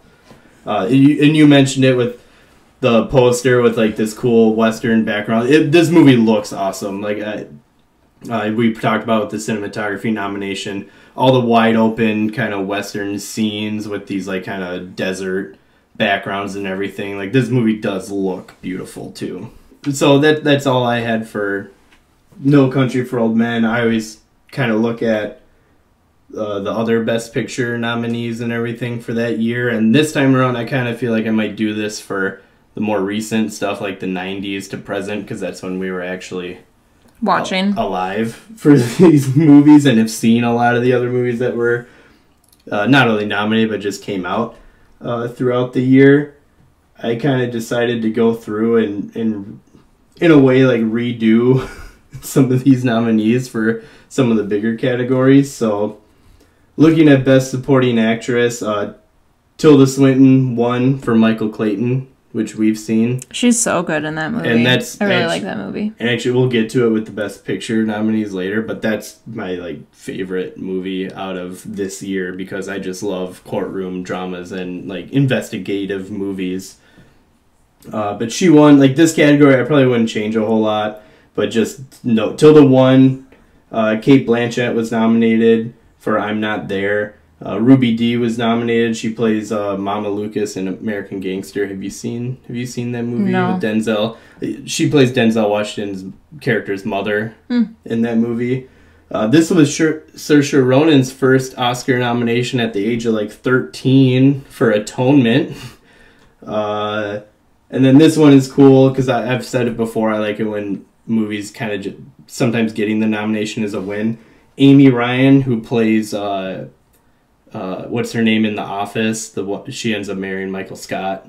Oh, Holly? Holly, yeah, she plays Holly in The Office. She got an Oscar nomination for Gone Baby Gone, which was Ben Affleck's directorial debut, and it starred his brother, Casey. Oh my gosh, I don't remember her in that movie. She's the mother. But I really like that movie. She's the mother of the girl that gets kidnapped, so she's like the druggie addict. Yep. Oh my gosh, that's probably why I didn't recognize her. Yeah, so I probably wouldn't change a lot there, but just a couple things to note, which were cool. So Best Supporting Actor, we've already talked about. Javier Bardem won. I mean, that shouldn't change. He needed to win that. Casey Affleck, this was his first nomination for The Assassination of Jesse James by the Coward Robert Ford. Long title. Super long title. I remember I watched this recently. We watched that. We did. That's a good movie. It's long, but that's, I mean, we've talked about cinematography with No Country for Old Men. Cinematography, that actually might have won. I said maybe There Will Be Blood did. The cinematography in that movie is ridiculous. But yeah, so Philip Seymour Hoffman got nominated for Charlie Wilson's War. Hal Holbrook was nominated for Into the Wild. And Tom Wilkinson was nominated for Michael Clayton. And again, Michael Clayton was maybe my favorite movie out of the year. And he plays like the attorney that kind of loses his mind in that movie. And he was phenomenal. So next up, Best Actress was won by Marion. How do I say your last name? Cotillard. Cotillard. Sorry, I don't know. Getting that. I feel like I say it half Spanish, half French. So, I don't know. That's what I go with. Marion Cotillard. Yes. I don't know. She won for La Vie en Rose, where she played Edith Piaf. I never saw this movie, but I heard. I mean, Pilaf. Oh, Pilaf. Like pilaf rice. Or the villain. He's a villain in Dragon Ball. That might have been where that came from. Edith Piaf. Yes. Sorry. And then Cate Blanchett was also nominated for Elizabeth, the Golden Age, which that's a sequel to Elizabeth, which she was nominated for in 1998. And she was nominated for that one as well. Julie Christie was nominated for Away From Her, which I think she won the Golden Globe, actually, for this role. This year, for this award, it was kind of a race between Julie Christie and Marion ended up winning. Laura Linney was nominated for The Savages, and then Ellen Page was nominated for Juno. I think it's her only nomination, but Juno was a kind of a surprise hit of that year. So out of those, I kind of try to bring up snubs. So this is where I might start rearranging things. I would possibly take out Cate Blanchett, because she was also nominated for Best Supporting Actress that year, which I kind of brought up. And this movie, Elizabeth, the Golden Age, isn't really considered... Like, her performance is considered good. Obviously, she got nominated, but the movie isn't really considered to be that good. I would maybe take her nomination out, and I would plug in Keira Knightley for Atonement. Okay. Because I thought she was really good in that movie. I haven't seen that. Yeah, but I don't really like Keira Knightley. I know. So I'm gonna say I disagree. On principle, that I don't like Keira Knightley. I didn't know if you would like that or not, but I would. That's where my rearranging things might start. I would maybe take out Cate Blanchett and put in Keira Knightley. Best Actor was won by surprise Daniel Day-Lewis for There Will Be Blood. He should win. George Clooney was nominated for Michael Clayton, which I've talked about enough. I love George Clooney is great in that movie too. Johnny Depp, this was his last Oscar nomination, at least to date. He was nominated for Sweeney Todd.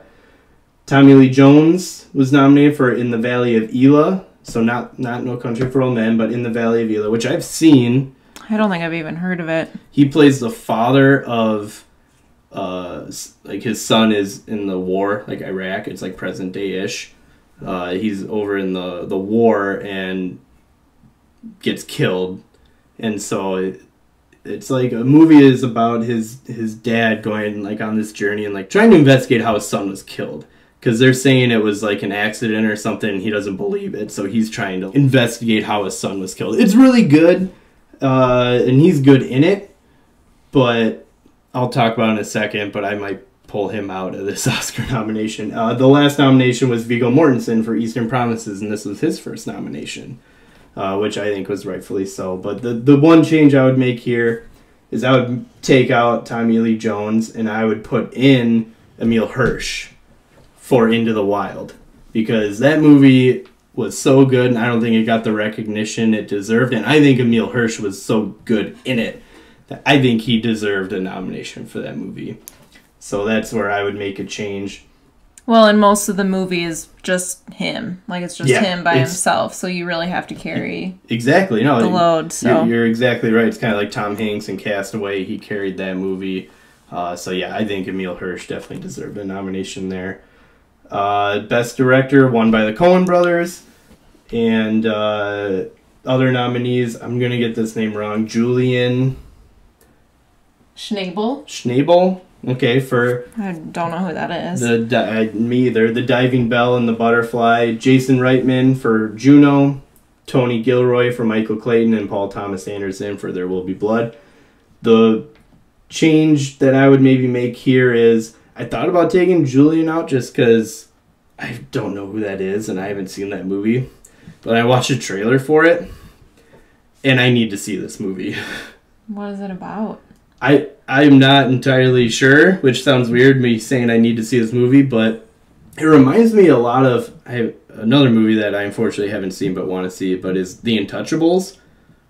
So okay. So this movie, The Diving Bell and the Butterfly, is a foreign film, Similar to Untouchables is too, but we'll have to watch the trailer later. I'll show it to you, but I'm not taking him out. He won a bunch of awards for this. He was up for a Directors Guild Award, so I'm leaving him in there, taking out Jason Reitman, and I would want to put in Tim Burton. He's never, for Sweeney Todd. He's never gotten a best, from what I can remember, he's never gotten a Best Director nomination. And I think he deserves it for that. You know, if he wouldn't have gotten it, maybe Sean Penn for Into the Wild. But Tim Burton is who I would have given a nomination to. And then the last category I'm kind of looking at here is Best Picture, obviously. So No Country for Old Men won. Other nominees were Atonement, Juno, Michael Clayton, and There Will Be Blood. So my favorite, as I've said out all those, is Michael Clayton. Like, I get why No Country for Old Men won. And a lot of people say the actual runner-up or the movie that maybe should have won was actually There Will Be Blood, which I agree is a great movie. It's just, if I'm saying favorites, Michael Clayton is my favorite. But what I would do here is I would take out Atonement, which it won the Golden Globe for Best Picture in a Drama.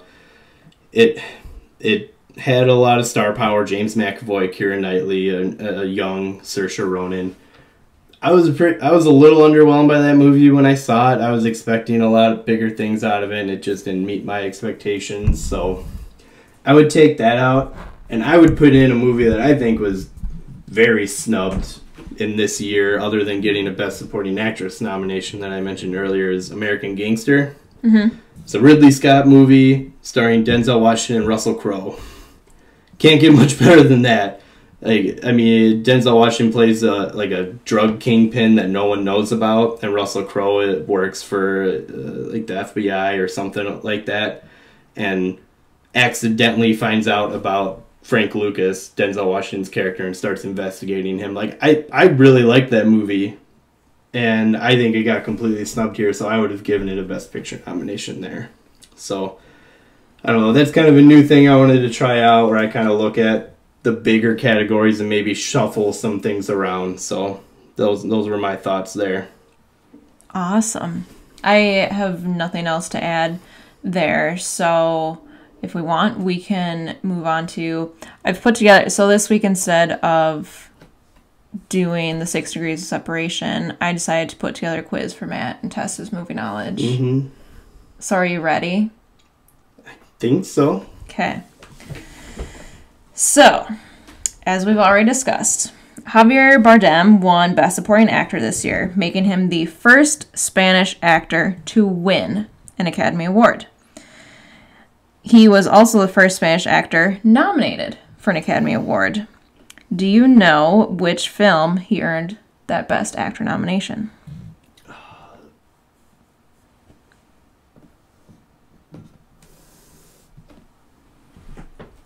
I think Beautiful was more recent than, because I think he got nominated for it.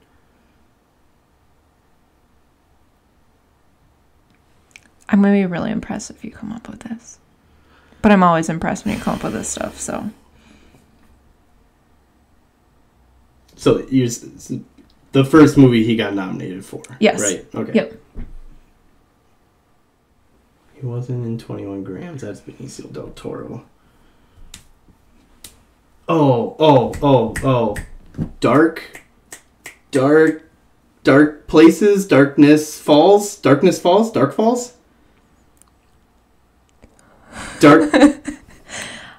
I think you're on the right track.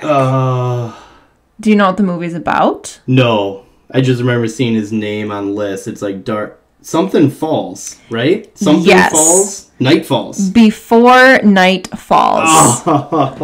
From 2000. It's a movie about the life of Cuban poet and novelist Reinaldo Arenas. Okay. So, that was Bardem's first English-speaking role. Yeah. I looked at some of the other actors. It is not a movie I had heard. 2000. Okay, so Russell Crowe won for Gladiator that year. But anyway, so there's question number 1.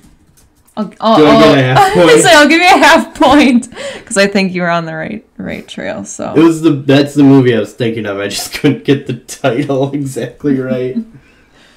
Okay. No Country for Old Men had 8 nominations at the 80th Academy Awards. Name the only other film that year with 8 nominations. There Will Be Blood.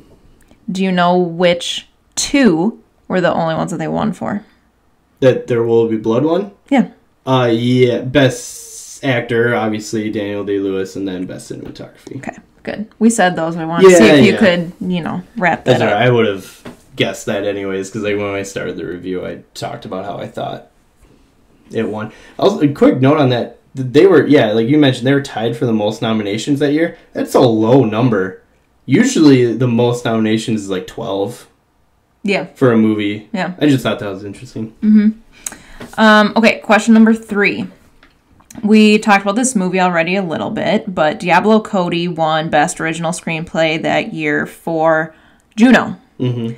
Do you know the last woman to win that award before her? For her. Ooh. Writing in general or like original? Original screenplay.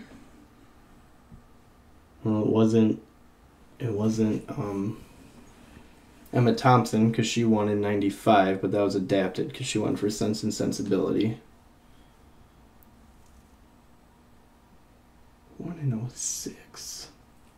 The Departed was adapted. Ooh, wait, I think I might know. Okay. You have a guess? Yep. All right. What do you got? I don't know if this is original or not, but Sofia Coppola won for Lost in Translation. That's in 2003. right! Yes! Good job! Woohoo! Ooh, that was a tough one. Yeah. Yes, you are exactly correct. Sofia Coppola, Lost in Translation, 2003. Okay, so you are, you got 2.5 out of 3. Good job. Okay, now this last question, no partial credit. Oh, okay. Okay, this is a 5-part question. 5-part? No partial credit on a 5-part question? No, I am testing you. Okay. Okay? Because I know we have talked about this before. So I know that the information's there. I just gotta know if you can pull it out right now. Okay. At the 80th Academy Awards, Cate Blanchett became the 6th performer to be nominated for portraying the same character in 2 different films. As we already said, she was nominated. Get nominated for him. As we said, she was nominated for playing Queen Elizabeth this year, 2007, for Elizabeth the Golden Age. She was also nominated for playing Queen Elizabeth in 1998 for the film Elizabeth. Very creative titles, right? Yeah. Okay. Like I said, she was the 6th actor nominated for portraying the same character in 2 different films. Name the other 5. So, like, are we counting people where it happened after her, too? No. So Sylvester Stallone doesn't count? Oh, never mind. Okay. All time. Okay. Sylvester All Stallone. Time. He's nominated twice for Rocky. One Rocky and then Creed. Yes. 39 years apart. He should have won, too. 39 years apart for those 2 roles. We'll get into it when we get to that year, which might be a ways now. He should have won for Creed, but anyways. Bing Crosby for Father O'Malley in Going My Way and then The Bells of St. Mary. This is unbelievable. Yep, 2 for 2. So there's 3 more? Uh-huh.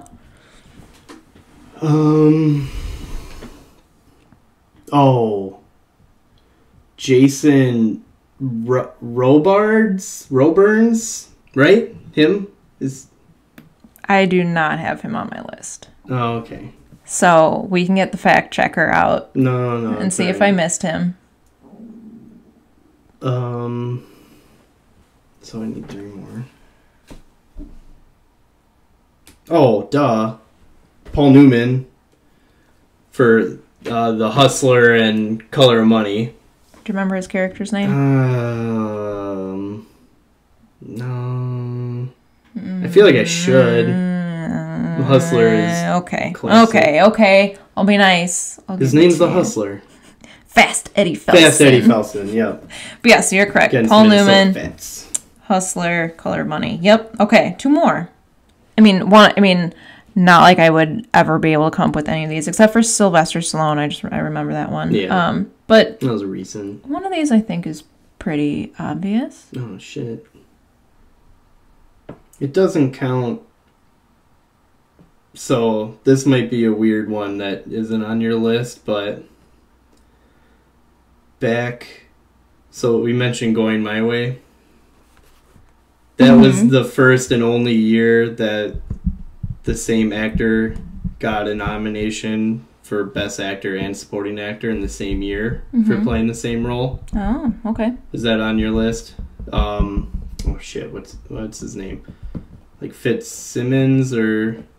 No, that's not on there. That was a weird thing. Like, the Academy changed the rules after that, so someone couldn't get nominated in the same year for the same role in two different categories. How does that even... I don't know how it happened. It was back in 1944. They didn't know what they were doing yet. No. Maybe they still don't. I don't know, but... True. Okay. I need to go through this. Okay. 90... I mean, do you want me to give you, like, decade? Yeah, give me a little hint here. Okay. Keep thinking. Okay. One is from the 60s. The other's from the 70s. Oh.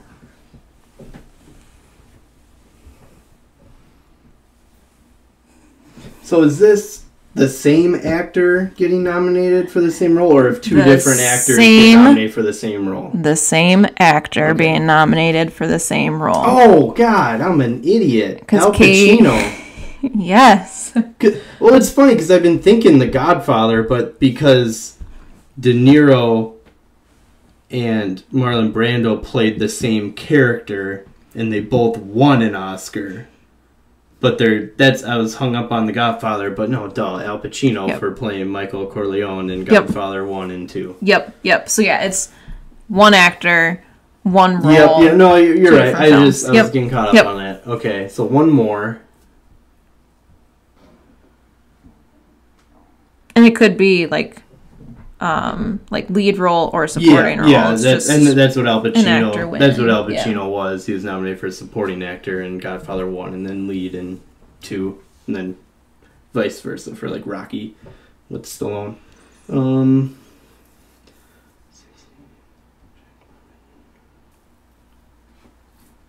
the 60s, huh? Classic. Iconic actor.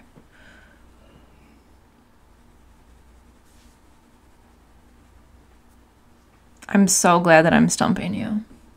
But I know you know this, because I know we've talked about it before. Like I said, putting you on the spot. Both nominations were in the 60s? Yes. Classic actor. Okay. I'm reveling in the fact that I have an answer to something that you don't. It's only because I've looked it up. It's not like I actually know it, but this is fun for me. Oh, in 64,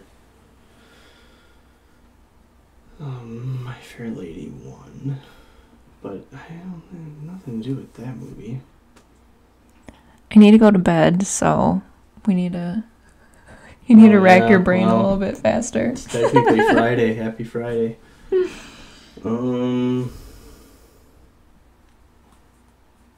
Would you like me to give you the role?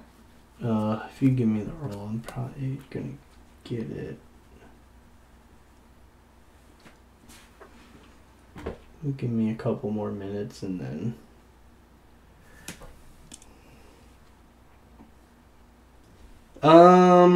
Okay. No, I think I got it. This was throwing me off because this... Okay, no, I know what it is. This is throwing me off because these aren't sequels. This is just the same character. Is Peter O'Toole? It is Peter O'Toole. For Beckett and then Lion in the Winter? Yes! Yeah. So, for which role? Can you tell? King Henry the Eighth? Second. King Henry the Second. Yeah, no, okay. Yeah.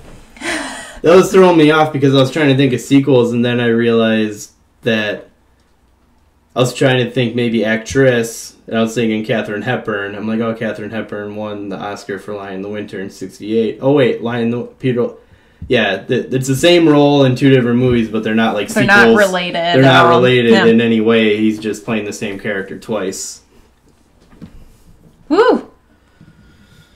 That was impressive. I think I did okay. Yeah, that was pretty good. I mean, if anyone else can do better than that, send us a message, because that's impressive. Kind of related to that question. So I said Kate Blanchett was like the sixth. Or like she is one of six. Yeah. Now that, yep, you're right, because Sylvester Stallone was after that. Yep. So she's one of six to be nominated for the same character in two different films. She's also, you kind of brought this up, the 11th performer to receive multiple acting nominations in the same year. Yeah. So. I know Jamie Foxx did that in like 2004. He got nominated for Ray and won for Ray and got nominated for Collateral and Tom Cruise. Maybe they count that weird thing where the guy got nominated in the same year for the same role twice. I did not look into that, so who knows. There's a chance. I think there's a chance that might happen this year with Scarlett Johansson. Maybe she gets nominated for Marriage Story and Jojo Rabbit. Who knows? Yeah. Interesting. I think one other thing that I thought was kind of cool, I couldn't really think of how to turn this into a question, but one thing that I thought was cool, so like we mentioned, Joel and Ethan Coen, the Coen brothers, won for Best Director. Yeah. Yeah, they're only the second duo. They're only the second duo because the Academy does not award Best Director to multiple people. They only will allow it if it's like an established duo, which obviously the Coen brothers are. So, which is the only other Best Director that went to two people?